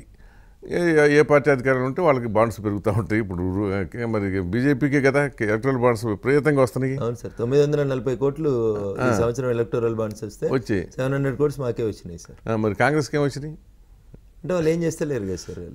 వాళ్ళని ప్రజలు విశ్వసిస్తలేరు కదా సార్. గవర్నమెంట్ లేదు, కదా. గవర్నమెంట్ ఉంటే వస్తాయి. సో అట్లా సరే. ఇప్పుడు ఇక్కడికి వస్తే, మన దగ్గరికి వస్తే కేసీఆర్ని ఏం చేస్తారు అసలు మీరు? సార్ సిద్ధాంతపరంగా ఎదుర్కొంటాం, ప్రజలలో ఆయన అవినీతిని ఎండగడతాం. ఇంటికి 2000 మరి మీ అధ్యక్షుడు ఏమో మాట్లాడితే జైలుకి పంపిస్తాం రెడీ అయిపోయింది, అంతా రెడీగా ఉంది, బేడీలు వేసుకు కూర్చున్నాం అన్నట్టు కదా. అధ్యక్షులు వారు సమాధానం చెప్పినట్టున్నారు, మీ దగ్గర మీరు అడిగినట్టున్నారు ఇదే ప్రశ్న. వారు చెప్పినారు, నేను చూసినాను సార్. తప్పు చేసిన వాళ్ళు శిక్ష అనుభవించక తప్పదు సార్, ఒక రోజు వెనక ఒక రోజు ముందు సార్. సార్ కేసీఆర్ గారు చేస్తున్నటువంటి పొరపాటు, ఇంటికి 2000 ఒక పింఛన్ కరెక్ట్, మేము కూడా కరెక్ట్ ఒప్పుకుంటాం. 2000 ఇచ్చే 2000 పింఛన్ ఒకరికి ఇచ్చే న్యాయమైనప్పుడు మీ జీతం 5 లక్షలు, మీ కొడుకు జీతం 4 లక్షలు, అల్లుని జీతం ఇంకో 4 లక్షలు, వెనక గోళీలు ఇచ్చడానికి 3 లక్షలు, ఎమ్మెల్సీకి ఇంకో 2.5 లక్షలు, మీ ఇంటికి 20 లక్షలు జీతం తీసుకుపోవడం ఎట్లా న్యాయం అవుతుంది సార్? అదే జనానికి సెపరేట్ యూనిట్లు కదా. ఏం సెపరేట్ యూనిట్లు సార్? ఎవరికి కూతురు సెపరేట్, సడ్డకుని కొడుకు సెపరేట్ ఉంటాడా సార్? మరి వాళ్ళు వేరే ఫ్యామిలీస్ కదా. అది కాదు సార్, జనం అట్లా యాక్సెప్ట్ చేయరు సార్. అట్లా అట్లాంటి ఇప్పుడు తండ్రి కొడుకుల మధ్యలో ఒక పింఛన్ ఇయ్యండి, కొడుకు కోడలు వేరు ఉంటుంది, వాళ్ళకి ఇంకో పింఛన్ ఇయ్యండి, ఆమె బీడీలు చేస్తుంది, మీరు అట్లా ఇస్తలేరు. తండ్రి కండక్టర్ ఉద్యోగం చేస్తున్నాను, కొడుకు వచ్చే పింఛన్ కట్ చేస్తారు. కొడుకు ఎక్కడో కండక్టర్ ఉద్యోగం హైదరాబాద్లో చేస్తున్నాడు, తల్లి పల్లెటూరులో ఉంటుంది, కొడుకు టీచరు, తండ్రిని పట్టించుకోరు. అట్లాంటి వాళ్ళకి పింఛన్స్ లేవు సార్. పిల్లలు ఉద్యోగాలు చేస్తే తల్లులకి తండ్రులకి వాళ్ళకి ఆదాయం సైకిల్ ఉంటే ఊళ్ళు లేదు సార్. కొడుకు షోకి మోటార్ సైకిల్ కొనుక్కుంటే తల్లికి పింఛన్ కట్ సార్. అవునా? ఇంత అన్ఫార్చునేట్ సిచ్యువేషన్ సార్. మీరు అన్నది కరెక్ట్ అయితే, కేసీఆర్ గారు వేరు, కేటీఆర్ గారు వేరు, కేసీఆర్ గారు వేరు, సంతోష్ గారు వేరు అని అది కరెక్ట్ అయితే మరి ఇది కూడా అట్లే ఉండాలి. చట్ట ప్రకారం వాళ్ళు వేరు. అవును సార్, నేను 2 వేరు ఆధార్ కార్డులు ఉన్నాయి. కొడుకు హైదరాబాద్ లో కండక్టర్, తల్లి మా ఊర్లో ఉంది. తల్లికి పింఛన్ కొడుకు కండక్టర్ కాబట్టి కట్ చేస్తాడు, ఏం న్యాయం అవుతుంది సార్? ఇవి చేస్తున్న పొరపాట్లు సార్. ఈ పొరపాట్లన్నింటినీ ప్రజలలో ఎండగడతా ఉన్నాం. వారు చెప్పిన అనేక మాటలు, అనేక హామీలు సార్. అంటే వాళ్ళు అనేది ఏంటంటే మీరు ఆయనతో కూడా ఇవ్వట్లేదు కదా, మేము 2000 ఇస్తున్నాం, మీకు గుజరాత్లో 200 కదా సార్. ఇప్పుడు గుజరాత్లో 700 సార్, నాకు అవగాహన మేరకు. ఇప్పుడు 700 చేసి ఉంటారు సార్. నేను ఏమంటున్నాను సార్, మీరు ఇస్తున్నారా అవి? మీ డబ్బులు అవి? ఎవరు డబ్బులు ఇవ్వరు. డబ్బు నేను ఇస్తున్నాను ఎట్లా చెప్పుకుంటారు? ప్రజల డబ్బే. అవును సార్, ప్రజలు పన్ను కట్టిరు, పన్నుని మీరు వాడుకొని సద్వినియోగం చేసి ఇవ్వాలని కోరుకుంటున్నారు. ఇక్కడ సంపద పెరిగింది, తెలంగాణ నిన్న పుట్టిన రాష్ట్రం, మేము మీరెందుకు పెంచారు సార్? మీరు వచ్చినాక సంపద ఎందుకు పెరిగింది? ఇది ఆల్రెడీ 400 సంవత్సరాల చరిత్ర ఉంది హైదరాబాద్కి. మీకంటే ముందు పాలకులు కూడా 2 రోడ్లు వేసిరు, 2 బంగ్లాలు కట్టిరు, హైటెక్ సిటీలు కట్టిర్రు, హైదరాబాద్ విలువను పెంచిండ్రు, ఎంతో కొంత చేసిరు కదా సార్. ఎంతో కొంత వాళ్ళు చేసిరు కదా సార్. వాళ్ళు చేస్తే ఇవాళ హైదరాబాద్ భాగ్యనగరం అయింది. మనము ముత్తాతల కాడి నుంచి ఇది భాగ్యనగరం. ఇవాళ వచ్చి now we are a big metropolitan city. చరిత్ర 400 సంవత్సరాల చరిత్ర, ఇంకంతకంటే ఎక్కువ ఉన్నా కానీ ఆదాయం పెరగటం అనేది లాస్ట్ 20-30 years నుంచేగా. సార్ 20 years క్రితం టీఆర్ఎస్ లేదు కదా, అది చెప్తున్నా. అధికారంలో లేదు కదా. నేను అనేది అదే, అసలు అధికారం లేదు. ఆ ప్రభుత్వంలో మంత్రి కూడా అవును సార్, ఆ రోజు అప్పుడున్న ప్రభుత్వంలో కూడా కేసీఆర్ కూడా మంత్రి సార్ కొంతకాలం. నేనేది అది ఏంటంటే నిరంతరంగా జరుగుతున్న అభివృద్ధి వల్ల sir development is a continuous process.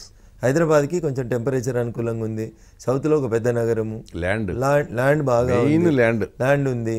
దీన్ని అన్ని రకాల ఇది కాస్మోపాలిటన్ సిటీ సార్. ఇక్కడ ఏ రాష్ట్రం వాళ్ళు లేరు చెప్పురు సార్, ఇంక్లూడింగ్ కాశ్మీర్ పండిట్ హైదరాబాద్ లో ఉన్నారు సార్. ఏ దేశం వాళ్ళు లేడు అన్నా కానీ ఆశ్చర్యపోవాల్సిన అవసరం లేని పరిస్థితి.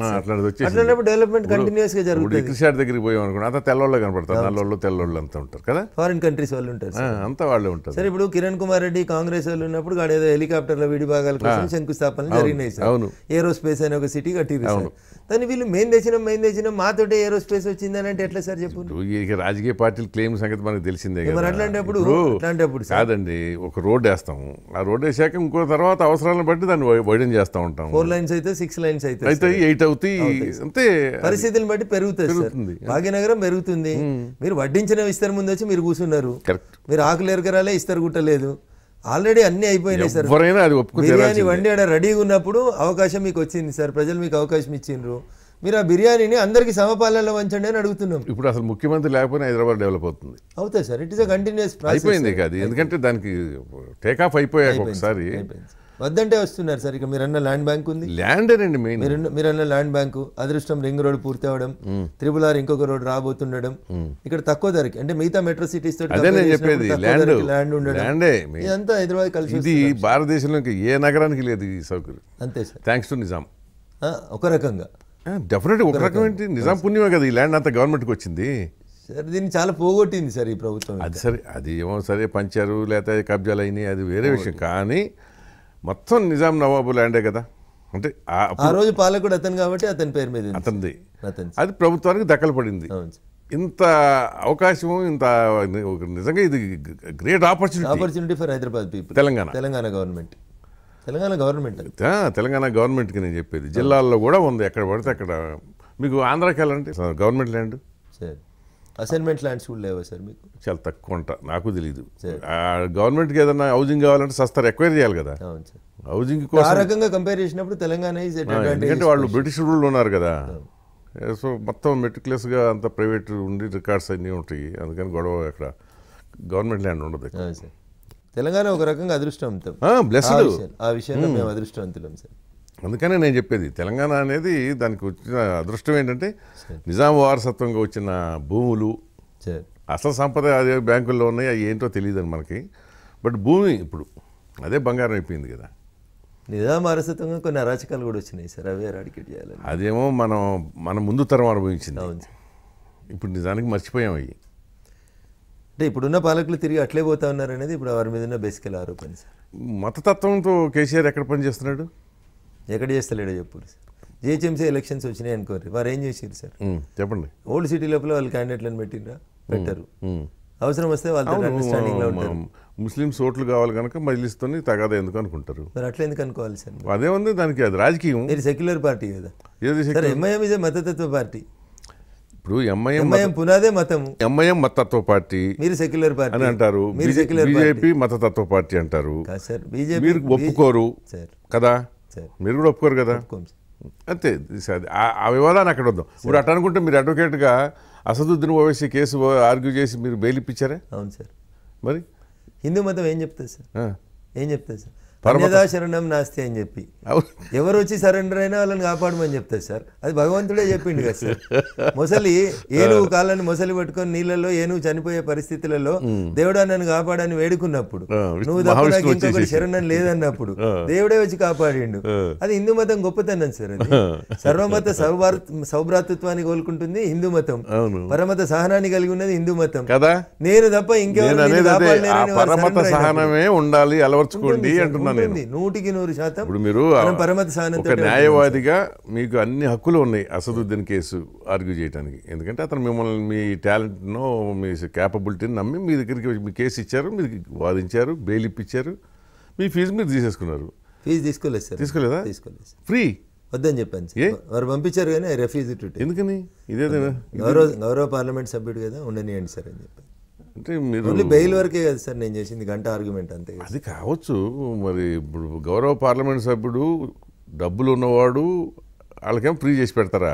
లేదు సార్, అట్లా పేదోడు వస్తే మరి డబ్బులు తీసుకుంటారా? మా జైల్లో ఎమ్యూనిటీస్కి ఆ డబ్బులు పంపించమని చెప్పి జైలర్ గారికి పంపించాను. మరి అట్లా చెప్పండి, సంగారెడ్డి జైల్లో, అది చెప్పండి. ఇది ఇంకా మంచి కాదు. సంగారెడ్డి జైలు లోపల బెయిల్ దొరకకుండా అమ్మా నాన్నలు డబ్బులు పెట్టుకోలేకుండా అవస్థలు పడుతున్నటువంటి అనేక మంది పేద క్లయింట్లు ఎవరైతే ఉన్నారో వాళ్ళ తరఫున వాదించేటువంటి అడ్వకేట్లకి ఆ డబ్బును డైవర్ట్ చేయండి, నేను భగవంతుని దయతో కొంచెం కంఫర్టబుల్గా ఉన్నానని చెప్పి ఆ డబ్బుని జైలర్ గారికి పంపించాను. పోనీ, అది మంచిదే. నేను ఇంకా మంచిది మీరు తీసుకోవడం కంటే అది మంచి పని చేశారు. ఒక మంచి కాజు కోసం పంపించాను. వాడారు కదా, పుణ్యమే, తప్పేం లేదు. చాలా మంది ఉంటారు బెయిల్ శాంక్షన్ అవుతుంది, షూరిటీలు పెట్టలేక అట్లాగే పడి ఉంటారు పాపం వాళ్ళకి. అది ఒక డిఫెక్ట్ మన సిస్టంలో. అంటే జ్యుడిషియరీలో కొన్ని ఇష్యూస్ ఉన్నాయి సార్, చాలామంది మాట్లాడడానికి ఇష్టపడరు, బట్ నేను చాలా వేదికల మీద మాట్లాడుతూ ఉన్నాను. సంస్కరణలు రాజకీయ రంగంలోనే కదా సార్, జ్యుడిషియరీలో కూడా రావాలి సార్.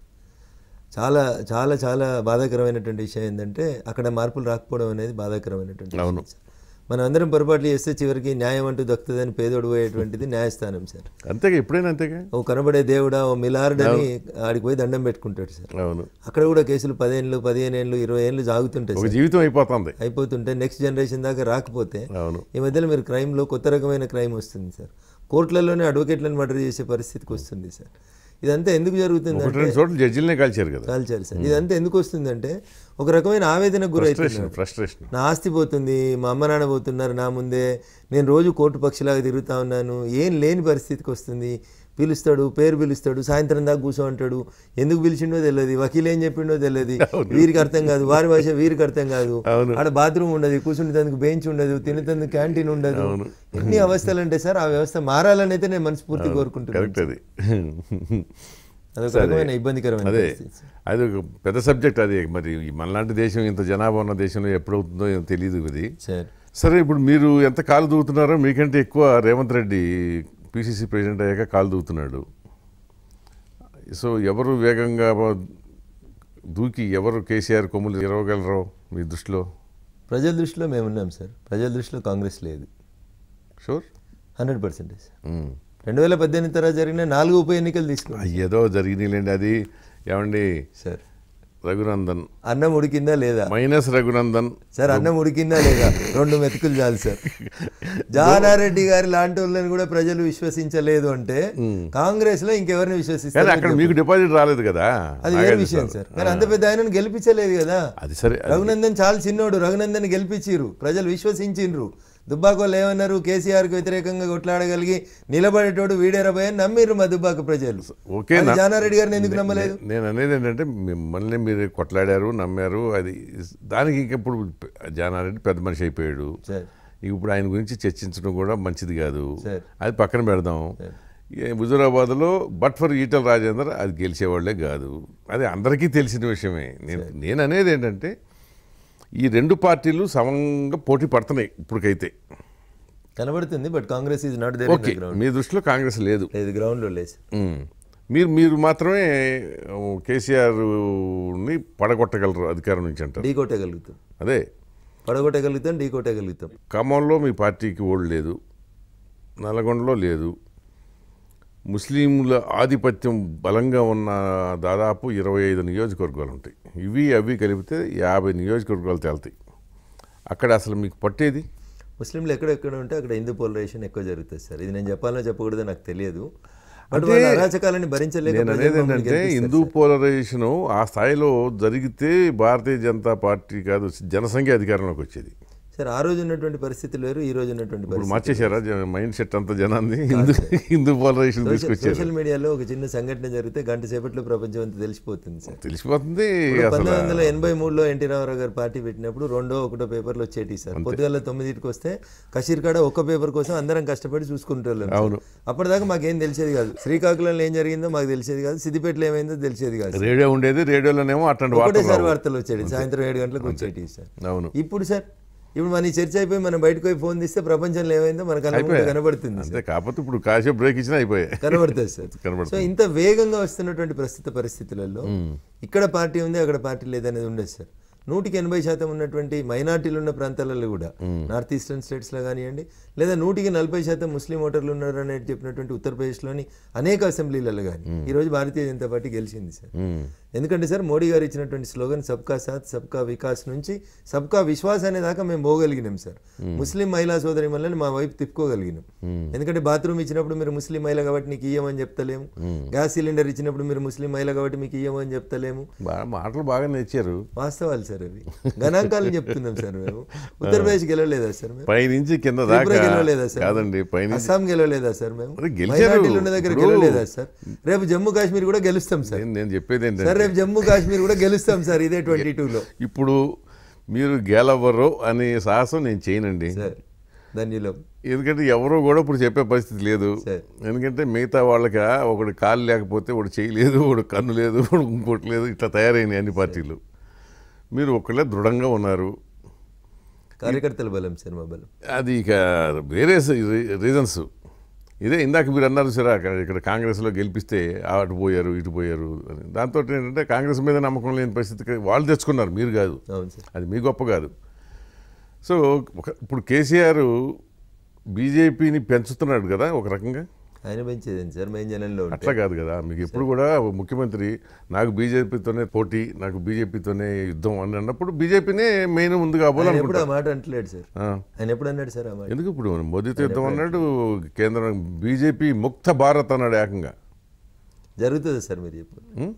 కాంగ్రెస్ ముక్త భారత్ మేమంటే జరిగింది. ఎందుకంటే మాకు కొంచెం క్యాడర్ ఉంది. కాశ్మీర్ నుంచి కన్యాకుమారి దాకా ఏ బూత్ పోయినా హిందుత్వ నినాదాన్ని నమ్ముకున్న ప్రజలు ఉన్నారు కాబట్టి మాకు అది పాసిబిలిటీ అయింది సార్. వీరు ఉన్నది 10 జిల్లాలు తెలంగాణలో, ఇప్పుడు 33 జిల్లాలు అయినాయి. సర్లేండి, ఈ జిల్లాలు ఇగో ఇదే అడగోలుగా జిల్లాలు చేసి 2 కాన్స్టిట్యూన్సీలు, ఒక కాన్స్టిట్యూన్సీకి ఒక జిల్లా చేస్తే అది మా తప్ప సార్? ఏం జిల్లా? అది వాళ్ళదే తప్పు. అదే చెప్తున్నా, అది వాళ్ళే తప్పే సార్. అడ్మినిస్ట్రేషన్లో వాళ్ళు పొరపాటు చేస్తున్నారు. వాళ్ళ సప్రయోజనాల కోసం 10 కాన్స్టిట్యున్సీలు 14 కాన్స్టిట్యున్సీలు ఉంటే అక్కడ ఎవరో ఒక ఆయన మళ్ళీ గట్టి లీడర్ అవుతాడు, ఆ 14 నియోజకవర్గాల మీద గ్రిప్ వస్తుంది కాబట్టి వాడిని నిలువుగా నరికేసి 3, 2, 5 చేస్తున్నారు. సో దీనివల్ల వాళ్ళు ఏమనుకుంటున్నారు, నాయకుల్ని బలహీనపరుస్తున్నాం అనుకుంటున్నారు. రేపు బలహీనమైనటువంటి పార్టీకి మీరు నాయకత్వం వహిస్తే మీరు బలహీనలు అవుతారనే విషయం వారికి అర్థమయ్యేసరికి వాళ్ళ పుట్టి మునిగిపోతుంది. ఇప్పుడేనంతే అన్ని పార్టీలకి జరిగింది అదే. ఎప్పుడు కూడా సెకండ్ లెవెల్, థర్డ్ లెవెల్ నాయకత్వం బలంగా ఉండకూడదని ఏ పార్టీ నాయకుడు అనుకుంటాడో అక్కడ అయిపోతుంది. అదే నష్టం జరుగుతుంది సార్ ఆ పార్టీలకి. తెలంగాణలో సార్ గల్లీలో మేమున్నాం, ఢిల్లీలో మేమున్నాం, బలమైన మోడీ గారి నాయకత్వం. రాష్ట్రంలో కేసీఆర్ ఉన్నాడు. ఏమైతే సార్ కేసీఆర్ గారితో? సార్ ఇప్పుడు జయలలిత అంత గొప్ప పార్టీ సార్, వారు లేరు సార్ ఇప్పుడు. వారి పార్టీ పరిస్థితి ఏంటి సార్? అంతే, ఇప్పుడు కేసీఆర్ అయితే ఉంటాడు కదా. ప్రాంతీయ పార్టీలకు అదే ఇబ్బంది సార్. సరే కేసీఆర్ అయితే ఉంటాడు, వయసు అయిపోయింది సార్ వారికి. ఇప్పుడు వారు తీసుకునే నిర్ణయాలు తప్పని వారే అంగీకరించి పీకేలని ఏకేలని తెచ్చుకుంటారు. మీ కెపాసిటీ మీద మీకు విశ్వాసం ఉంటే సార్ మీకు పీకే ఎందుకు సార్? మరి అట్ట అనుకుంటే ప్రైమ్ మినిస్టర్ మోదీ కూడా 2014కి ముందు పీకే మీద డిపెండ్ అయ్యాడు సార్. మేము అదే చెప్పినాం మీకు, మా వల్ల ఏమైనా పొరపాట్లు ఉంటే సరిదిద్దుకునే మంచి గుణం మా వాళ్ళకు ఉంది సార్. ఇప్పుడు పార్టీకి ఉంది. ఇప్పుడు పెట్టుకోవట్లేదు ఎవరిని? పీకే లేరు కదా సార్, మీరే చెప్తున్నారు కదా. 2014 కంటే ముందున్న పీకే వెళ్ళిపోయినారు సార్. ఒకసారి మేము కుర్చీలోకి వచ్చిన తర్వాత మేము మీలాంటి పెద్దల సలహాలు తీసుకొని ఎక్కడికక్కడ మా తప్పులు మేము రెక్టిఫై చేసుకుంటున్నాం. ప్రజలకు ఏది మంచిదో చేసుకుంటూ పోతున్నాం. పెద్ద భారీ సెటప్ మీరే ఏర్పాటు చేసుకున్నారు. వ్యవస్థ సార్, అది వ్యవస్థలో అందరు ఉంటారు కదా. కమాండ్ సిస్టమ్ పెట్టుకున్నారు. వ్యవస్థలో అందరూ వస్తారు సార్. మా దాంట్లో అందరూ వస్తారు, అందరూ పనిచేస్తుంటారు. వారు ఐఏఎస్ అయినా ఐపీఎస్ అయినా వారికి హిందూ భావజాలం ఉండకూడదని తప్పేం లేదు కదా సార్. మీరు 8 సంవత్సరాలు అయింది కదా పార్టీలో చేరి, బీజేపీలో. 8 సంవత్సరాల్లో మోదీని కానీ అమిత్ షాని కానీ డైరెక్ట్గా ఎప్పుడన్నా కలిసారా 1-to-1? అమిత్ షా గారిని కలిశాను సార్. మోడీ గారిని ఎన్నికల సభలలో తప్ప వ్యక్తిగతంగా కలిసేదేం లేదు సార్. దుబాక్ గెలిచిన తర్వాత ఒకసారి కలవడం జరిగింది సార్. ఓకే, ఆయన్ని పిఎంని? అవును సార్. అంటే ఏమన్నారు అప్పుడు మిమ్మల్ని? Sir you brought A change in the Telangana society అన్నారు. Okay, so that is sufficient. అది చాలు డెఫినెట్గా, దాంట్లో ఆ అప్రిషియేషన్ అంతకంటే ఏముంటుంది. ఈయన అమిత్ షాది?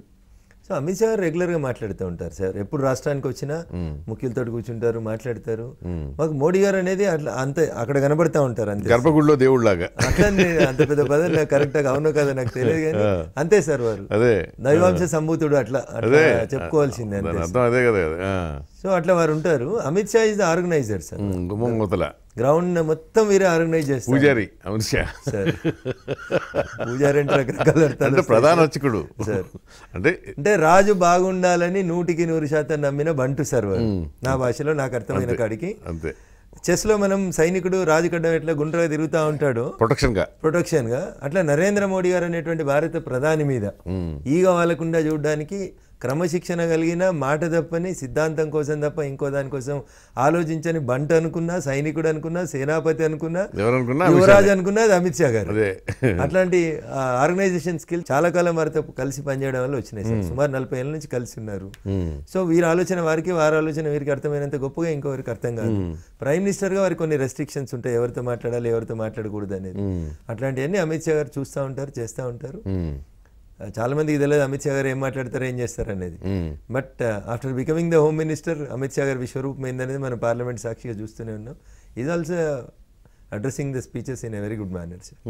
వాళ్ళిద్దరు పెద్ద కట్టర్స్, అప్పుడు దాకా ఎవరికి తెలియదు. గుజరాత్కి పరిమితం ఉన్న వాళ్ళు ఇద్దరు అవకాశం రానంత సేపు తెలియదు సార్. అదే అన్న వచ్చిన లడక్ నుంచి ఒక ఎంపీ గారు వచ్చారు సార్, మొదటిసారి గెలిచి వచ్చారు సార్.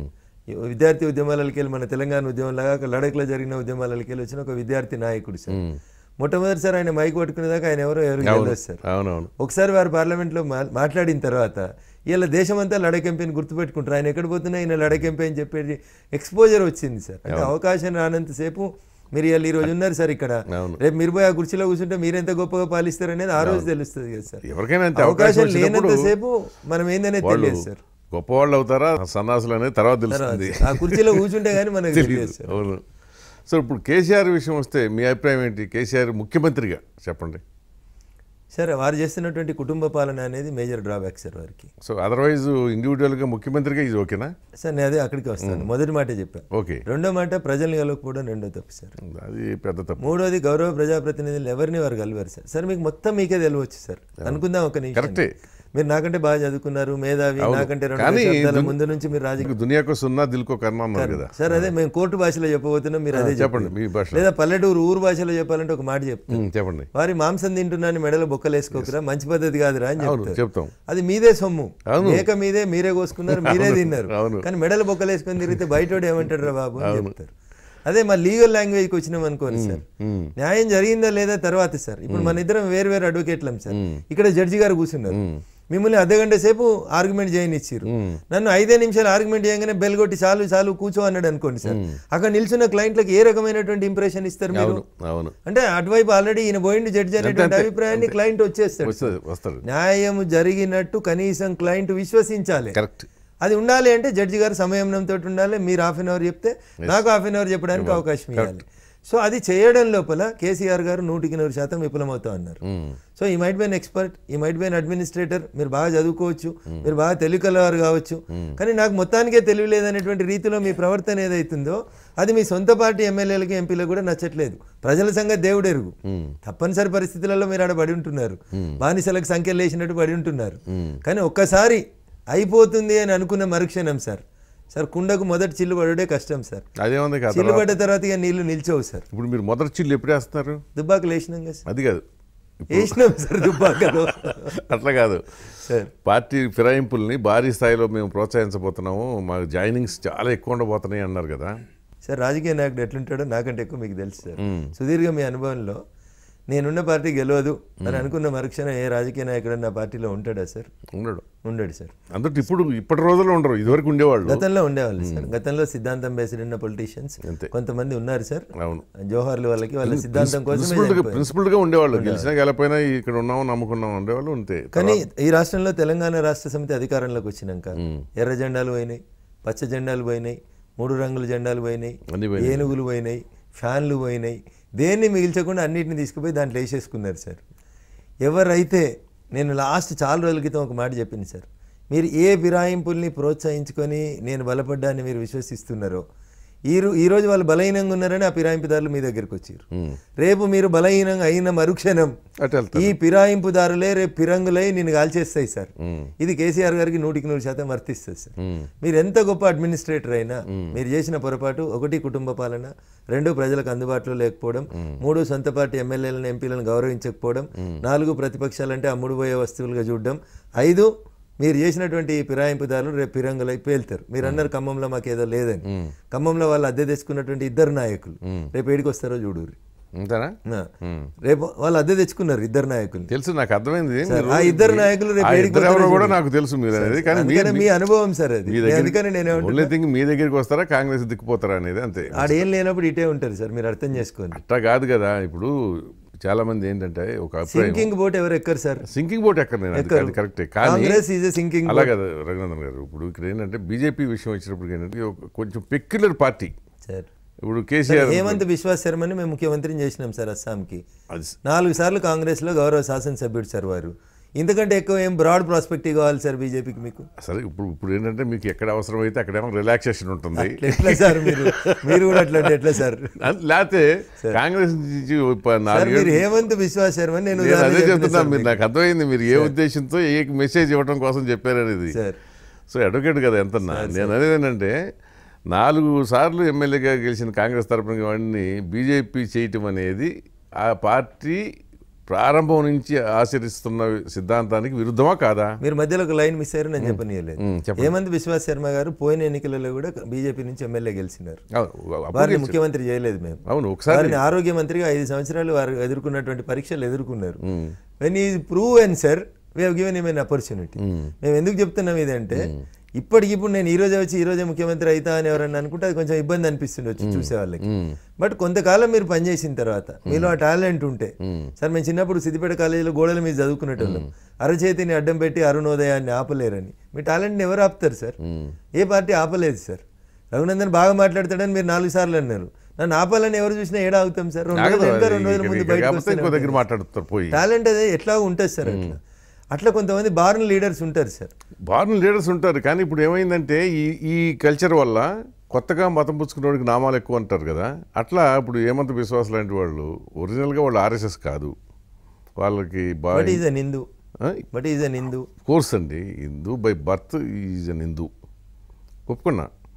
కానీ భారతీయ జనతా పార్టీ భావజాలాన్ని మించి ఆయన మాట్లాడుతున్నాడు. ఇప్పుడు రాహుల్ గాంధీ వాళ్ళ మదర్ సోనియా గాంధీని కూడా అవమానించే విధంగా మాట్లాడాడు. ఇది జనరల్గా ఆర్ఎస్ఎస్ వాళ్ళు కూడా మాట్లాడలేదు ఇప్పుడు ఇంతవరకు. ఇట్లా అంటే ఈ ఫ్యామిలీ లేడీస్ని తీసుకురావడం చేయరు. ఇప్పుడు కొంచెం సంస్కారం ఉన్న వాళ్ళం కాబట్టి సంస్కారం ఉంటుంది సార్. అంటే ఇప్పుడు అది మీరు విశ్వాసం లేనట్టేగా సార్. వారు మాట్లాడినటువంటి సందర్భం ఏంటంటే సైనికులకు సంబంధించినటువంటి ఎవిడెన్సెస్ మీరు అడుగుతున్నారు, which is more confidential. Me party ఈ దేశానికి స్వతంత్రం తెచ్చిన పార్టీ, 120 ఏళ్ళ చరిత్ర ఉన్న పార్టీ, సైన్యం పనిచేసినటువంటి విధానం ఏందనేది పూర్తిగా అవగాహన ఉన్న కుటుంబంకి వెళ్ళి వచ్చిన మీరు అడిగిన ప్రశ్న ఎట్లుందంటే మీ తండ్రి ఎవరన్నా మిమ్మల్ని అడిగితే ఎట్లుంటుంది అనే దాంతో కంపేర్ చేసి చెప్పారు తప్ప అక్కడ సోనియా గాంధీ గారిని అవమానించడమో రాహుల్ గాంధీ గారిని అవమానించడమో జరగలేదు సార్. ఇంటర్ప్రిటేషన్లో జరిగినటువంటి పొరపాటు సార్. అట్లా ఒకటే లైన్ని సార్. కానీ ఇప్పుడు ఇంత గొప్పగా మీరు చర్చ జరుపుతున్నారు సార్. సడన్గా ఈ హాల్లోకి ఒక నాగుంబాం వచ్చింది అనుకోరు సార్, మీ రియాక్షన్ ఒక రకంగా ఉంటుంది, నా రియాక్షన్ ఒక రకంగా ఉంటుంది, కెమెరామెన్ గారి రియాక్షన్ ఒక రకంగా ఉంటుంది sir. So all individuals may not be in one angle in seeing an issue sir. అది నిజమే. ఇప్పుడు మీకు అతను చెప్పిన దాంట్లో మీరు దాన్ని డిఫెండ్ చేసుకోవడానికి ఈ రకంగా చక్కగా చెప్పారు, బాగానే ఉంది, నేను దాన్ని కాదంటలా. దానికి కూడా ఆ కంపారిజన్లో ఇది కాకుండా ఇంకా వేరే చెప్పొచ్చు సార్. తప్పకుండా నేను అనేది ఇప్పుడు తప్పకుండా చెప్పొచ్చు. బట్ ఇది నా ఒపీనియన్ సార్. నేను రాధాకృష్ణ గారు మాట్లాడినంత సౌమ్యంగా నేను మాట్లాడలేకపోవచ్చు, నాకు వారికి ఉన్నంత గొప్పగా భాష మీద పట్టు ఉండకపోవచ్చు. అదే నేను అనేది. ఇప్పుడు మీరు చెప్పినట్టు ఏంటంటే ఈ కంపారిజన్ దగ్గరే వచ్చింది ప్రాబ్లం. ఆ రకమైన కంపారిజన్ చేయటం వల్ల మనం సహజంగా మనం హిందువులు కదా, మరి మీరు చెప్పినట్టు హిందువులు మనం ఇట్లాంటి నచ్చవు కదా మనకి. హేమంత్ బిశ్వాస్ శర్మ గారి స్టేట్మెంట్ని 175% ప్రజలు యాక్సెప్ట్ చేసారు sir. I don't know the reasons, I have not gone in to the internal depths of the issue, but when I have discussed the issue with so many people, so majority people accepted what he said is 100% right. There should be somebody, అంటే something is going wrong in the society. అయితే లేదు sir, ప్రజల ఆలోచన అట్లే ఉంది sir. అదే ఆలోచన. సైన్యము -40°C సైన్యాన్ని కించపరచడం ఏమో చండాలం అండి సార్. సాక్ష్యాలు అడగడం కూడా చండాలమే. అదే చెప్తున్నా. అసలు దాని జోలికి ఇప్పుడు అసలు సైన్యం చేసే ఆపరేషన్స్ అసలు రాజకీయాలకు ఏం సంబంధం సార్? ఏ ప్రైమ్ మినిస్టర్ అనివ్వండి, ఏ డిఫెన్స్ మినిస్టర్ అనివ్వండి, వీళ్ళకి ఏమిటి సంబంధం? వీళ్ళు ఏమైనా చేస్తారా అక్కడ పోయి? ఏం చేయరు. వీళ్ళు చచ్చిపోతారా? లేదు సార్. వేరే వాడు కదా చచ్చేది అక్కడ. సో వాళ్ళని అట్లా వదిలే కనీసం వాళ్ళనన్నా మనం రాజకీయాలకు దూరంగా పెడితే కానీ ఈ దేశం ఎంత కొంత మనకి మినిమం ప్రొటెక్షన్ ఉంటుంది మనకి. మేలు జరుగుతుంది. వాళ్ళు కూడా పొల్యూట్ చేసేసామనుకోండి, ఇప్పుడు అక్కడ కూడా కొట్టుకుంటే జరగకూడదని కోరుకుందాం సార్. మాట చెప్తున్నప్పుడు నేను అనేది ఒక్కసారి మన ఆలోచనలు దారి తప్పటం మొదలు పెడితే అన్నిటికీ ఇప్పుడు పోలీసుల్లో రాలేదా? అవును చెప్పండి. వచ్చింది, మతం వచ్చింది, కులం వచ్చింది, అన్నీ వచ్చేసినాయి. యూనిఫామ్ సర్వీస్ ఎప్పుడో వచ్చింది సార్. తెలంగాణ ఉద్యమం కంటే ముందే అదే చెప్తున్నాను నేను. యూనిఫామ్ సర్వీస్ ఇది. ఒక ఏసీపీ గారిని ఒక కానిస్టేబుల్ కాల్ చేసిండు సార్, తన మతానికి వ్యతిరేకంగా మాట్లాడండి అని కాల్ చేసిండు. అవును sir. So it is unfortunate sir, అది జరగకూడదని కోరుకుందాం సార్. అదే చెప్తున్నాను అనేది. ఎందుకంటే కొన్ని వదిలేయాలి అసలు. కానీ ప్రజలు మాత్రం సార్, నేను మళ్ళీ చెప్తా ఉన్నాను, again going back to the same Hemant Vishwas Sharma, వారు మాట్లాడినటువంటి మాటలకి సమాజంలో మెజారిటీ ప్రజల నుంచి యాక్సెప్టెన్స్ వచ్చింది సార్. అదే నేను ఒక 5% ఆఫ్ ద ప్రజలు అనకూడదేమో అని మీలాంటి పెద్దలు ఎవరన్నా అంటే ఒకరిద్దరు అన్నారు నాతో పాటు, కానీ బట్ మెజారిటీ ఆఫ్ ద ప్రజలు మాత్రం యాక్సెప్ట్ చేసారు సార్. ప్రజాస్వామ్యంలో మీకు తెలియదు ఏముంది sir, majority is law sir. Democracy prevails with the public. మొబోక్రసీ వచ్చినప్పుడు గుంపు స్వామ్యం అని అంటాం. దాన్ని కొంచెం మీబోటి న్యాయవాదులు కానీ మేధావులు కానీ చదువుకున్న వాళ్ళు విడమర్చి చెప్పగలిగే వాళ్ళు చెప్పాలి. ఎందుకంటే ప్రజలు దారి తప్పే అవకాశం ఉంది. ఎందుకంటే భావోద్వేగాలు పనిచేస్తూ ఉంటాయి. భావోద్వేగాలన్నీ రైట్ అంటానికి లేదుగా. మన కమ్యూనల్ రైట్స్ జరుగుతాయండి, అసలు ఏ సంబంధం లేని వాళ్ళు చచ్చిపోతారు రెండు పక్కల కూడా కదా. మరి దాన్ని రైట్ అంటాం మనం సార్. అక్కడ అది భావోద్వేగం. వాళ్ళకి రెచ్చగొడతారు. ఈ ప్రాసెస్లో ఎవడో దారెంబడి ఎవడో ఒకడు దొరుకుతాడు, బక్రాగడు ఎవడో అవుతాడు. ఈ కెన్ బి ముస్లిం, ఈ కెన్ బి హిందూ, ఎవడో ఒకడు అన్యాయంగా చచ్చిపోతాడు. అసలు అతనికి అక్కడ జరుగుతున్న సంగతి కూడా తెలియదు. ఎందుకంటే ఆ టైప్ ఆఫ్ ఇన్సిడెంట్ని రిపోర్ట్ చేసిన వాళ్ళం మేము. అవును సార్. చాలా దారుణంగా ఉండేది అప్పుడు ఆ రోజుల్లో పరిస్థితి. బట్ నేనేది ఏంటంటే మన ప్రజలను కూడా మనం దారి తప్పించకూడదుగా. 100% సార్. ఒక బాధ్యత 75% ఒప్పుకున్నారు అంటేనే సమాజం కట్టు దాడుతుంది, ఎక్కడో తేడా వస్తుంది. అంటే గతంలో జరిగినటువంటి అది మీకు ఇప్పుడు అనుకూలంగా ఉండొచ్చు, బట్ ఇదే స్థాయిలో ఈ 75% మీకు వ్యతిరేకం కూడా కావచ్చు రేపు పొద్దున మళ్ళీ. అందుకంటే అదేంటంటే విచక్షణ ఉండాలి కదా అంటే నేను ఉండాలి సార్, ఆ గీత ఉండాలి, అది ఉండాలి. మీ బోటల్ ఏంటంటే కొంచెం ఇట్లాంటి దగ్గర ఏంటన్నా కొంచెం ఇప్పుడు ఈ దేశంలో బీజేపీ ఇంత ఎదగటానికి కారణం ఏంటి?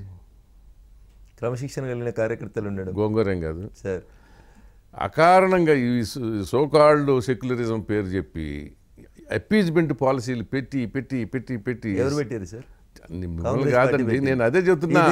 అందుకని మీరు ఎవరికన్నా సరే పండుగలు వస్తే బస్సుల ట్యాక్సీలు పెరుగుతాయి, టోల్ ట్యాక్సీలు పెరుగుతాయి, అన్నీ పెరుగుతాయి. వాళ్ళకేమో విదేశాలకు పంపించేందుకు ఫ్రీగా పంపిస్తారు సార్. అక్కడ మనసు కాలుతుంది సార్. నేను చెప్తా వినండి, నేను అదే వస్తున్నా. నేను అనేది మీరు పొద్దున్న లేచి ఎవరికన్నా కృతజ్ఞతలు చెప్పాలంటే అది కాంగ్రెస్ పార్టీకి, కమ్యూనిస్టులకి. అందుకని చెప్తున్నాం కదా సార్, కాంగ్రెస్ ముక్త భారత్ అని చెప్పిన ఇదే ఈ పనులు చేసే. ఇప్పుడు యూనిఫామ్గా ఒక పేదరికం లైన్ తీసుకుని బిలో పావర్టీ లైన్ ఉన్న వాళ్ళందరికీ ఏదైనా చేస్తే పద్ధతి. అలాగే అది వాడు ఆ కులం అయితే ఒకటి, ఈ మతం అయితే ఒకటి. ఇప్పుడు మీ దగ్గర మన కేసీఆర్ కనుక దళిత బంధు పెట్టి నెత్తి మీద తైలించుకున్నాడు చూసారా, అట్లా ఉంటుంది. ఇది మేము చేయట్లేదు కదా సార్. ఉత్తరప్రదేశ్లో మేము రెండోసారి గెలవడానికి we never went for appeasement sir. నేను ఇందాక అన్యాపదేశంగానే మీతో అన్నా, నేను ముస్లిం కాబట్టి నీకు బాత్రూమ్ పైసలు ఏమని లేదు, అదే చెప్తున్నాను. ఏమని లేదు, బాత్రూమ్ కనీస అవసరము. కులాన్ని మతాన్ని పక్కన పెట్టి మనుషులుగా గౌరవించినాం. ఒక ఆడబిడ్డకి ఇంటి ముందు బాత్రూమ్ ఉండడం అనేది మ్యాండేటరీ అని చెప్పినాం. దాని కులాన్ని మతాన్ని మేము ఆపాదించాలి. అదే నేను చెప్పేది. ఇప్పుడు ఏదైనా సరే తప్పు హిందూ చేసినా ముస్లిం చేసినా తప్పు అని చెప్తే ఈ సమస్య వచ్చేది కాదు. అవును సార్. సబ్కా విశ్వాస్ అనే పదం అడిగే వచ్చినాం సార్. ఇప్పుడు ప్రజల సైకాలజీని స్టడీ చేసి దానికి తగ్గట్టు వ్యూహరచన చేయడంలో నరేంద్ర మోదీ అనే ఆయన్ని మించిన వ్యక్తి మాత్రం నాకు కనపడలేదు ఈ మధ్యకాలంలో. ధన్యవాదాలు సార్, మా నాయకుడిని ఒప్పుకున్నందుకు ధన్యవాదాలు. డెఫినెట్గా సైకాలజీ గుజరాత్ని అంత గుప్పిట పట్టడానికి కూడా అదే సైకాలజీ ప్లే చేశాడు సార్. అక్కడ అంతకుముందు కమ్యూనల్ రైట్స్ జరిగాయి, బాగా ఎక్కువగా హిందువులు చచ్చిపోయేవాళ్ళ. అవునా కదా? అవును సార్. సో హిందువులు ఏం భావన ఉండేది, మనకు నష్టం జరుగుతుంది, మెజారిటీ ఉన్న ప్రజలమైనప్పుడు కూడా మనకు. ఒకసారి అటో కళ్ళు తిరిగి తిప్పేసుకున్నాడు, తల తిప్పేసాడు, అటు పోయాడు, మీరు చూసుకుని అన్నాడు. పాత అకౌంట్లన్నీ సెటిల్ చేసినట్టు చేసి పారేశారు. అది మంచిగా చెడా దుర్మార్గమో అది వేరే విషయాలకి. కోర్టులు అవన్నీ మంచిగానే చెప్పినాయి సార్, ఆయన తప్పు చేయలేదని చెప్పినాయి సార్. నేను అదే చెప్తున్నాను. నేను దాని జోలికి వెళ్ళలేక అయిపోయింది. ప్రతి హిందువు గుండెల్లో నరేంద్ర మోదీ కొలువై కూర్చున్నాడు. అక్కడ కూర్చున్నాడు.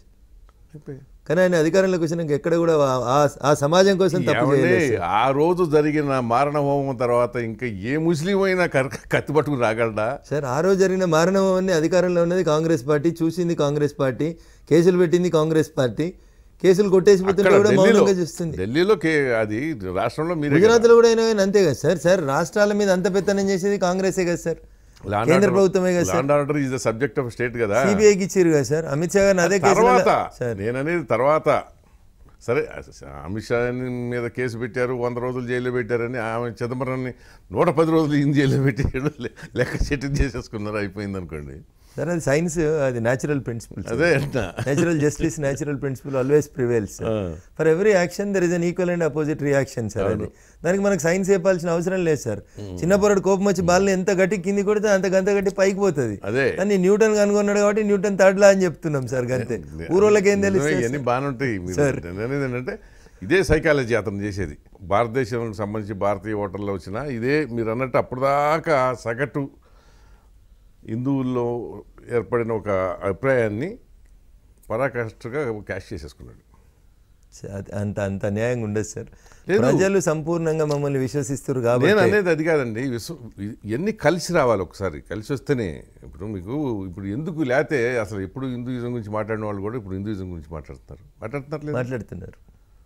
మరి అదే అంటే ఇంతకాలం మాట్లాడితే మేము ఇది ఒక రకమైనటువంటి భయమో భక్తే ఉండేది. ఏమి లేదు, ఇప్పుడు ఓపెన్ గా మాట్లాడడానికి అవకాశం ఇస్తున్నాం. అవకాశం కాదు, ఎవరో వాళ్ళు వచ్చారు కదా సరే కానీ ఏమో లేకపోతే అసలు మనం కూడా ఉండమేమో అని చెప్పి తీసుకొచ్చి అట్లా ఒక్కొక్కటి నింపి పెట్టేశారు, అయిపోయింది. అది ఫ్యాక్ట్ కాదా సార్? నేను ఒకటి చెప్తాను, ఏది ఫ్యాక్ట్ అయినా ఈ రకమైన భావోద్వేగాలు పెరగటం ఎప్పటికీ ఎవరికి మంచిది కాదు సార్. మీరు భాగ్యనగరానికి వచ్చి 3.5 దశాబ్దాలు అయిందని నేను అనుకుంటున్నాను. దగ్గర 4 దశాబ్దాలు దాటిపోయింది. మీరు వచ్చినప్పుడు భాగ్యనగరం ఎట్లుండే, ఇప్పుడు ఎట్లుండే సార్? నేను చెప్తున్నా కదా, మూసినది కవితలు అప్పుడు ఎట్లుండే, ఇప్పుడు ఎట్లుండే సార్ చెప్పురు సార్. అప్పుడు అక్కడ ఉన్న హిందువులు ఇవాళ అక్కడ ఉండగలిగే పరిస్థితులు ఉన్నాయా సార్? అసలు ఇప్పుడు ఒకటి ఇంకా చెప్పమంటారా? మీరు బైన్సా చూసిరా సార్? మూసి అవతల బైన్సా చూసిరా? చూసా. ఎంత ఇబ్బందిగా ఉంది సార్ ఇప్పుడు పరిస్థితి? నేను అనేది అదే అంటున్నా, అదే అసలు వాంఛనీయమే కాదంటున్నా. ఇప్పుడు మూసి అవతల హిందువులు ఉంటున్నారంటే అసలు మూసి అవతల అది ఒక హైదరాబాద్లో భాగము, అసలు ఒరిజినల్ హైదరాబాద్ అది అనే సంగతి అందరూ మర్చిపోయారు. ఈ హైదరాబాద్ ఇప్పుడు హైదరాబాద్ వేరే హైదరాబాద్. అవును సార్, ఇది new city sir. New city. అవును సార్, ఇది సైబరాబాద్ అంతే, హైదరాబాద్ కాదు ఇది. హైదరాబాద్ అట్టాగే పడి ఉంది. మేము హైదరాబాద్ని కూడా న్యూ సిటీలాగా డెవలప్ చేయాలని మనస్ఫూర్తి కోరుకుంటున్న వాళ్ళం సార్. మేము ఈ భాగ్యనగరానికి ఒరిజినల్ మూలమైనటువంటి మూసీ నది అవతల ఉన్నటువంటి ప్రాంతంలో ఎందుకు అభివృద్ధి జరగొద్దు అని అడుగుతున్నాం. ఎందుకు మెట్రో పిల్లర్లు రావద్దు అని కోరుకుంటున్నాం. ఎందుకు మెట్రో రైలు వాళ్ళు ఎక్కొద్దు అని కోరుకుంటున్నాం. ఎందుకు హైటెక్ సిటీలో వాళ్ళు ఉద్యోగాలు చేయొద్దని మేము కోరుకుంటున్నాం సార్. మేము మోర్ సెక్యులర్గా ఉన్నామని అసలు యాక్చువల్గా పదానికి పర్యాయ పదం అర్థం చెప్తుందే మేము సార్.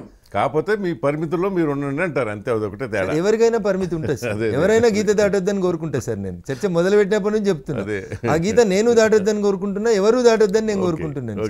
నేను ఆచరిస్తున్నా, మీరు ఆచరించండి అని చెప్తున్నా. నేను కరెంట్ బిల్ కడుతున్నా, మీరు కరెంట్ బిల్ కట్టుండ్రు అంటున్నా. అది తప్పెట్లయితే సార్? తప్పు కదా, ఇదే చెప్తున్నా కదా. వీటి అన్నిటి వల్లే ఇవాళ ఈ పరిస్థితి వచ్చింది, దాంట్లో అనుమానమే లేదు.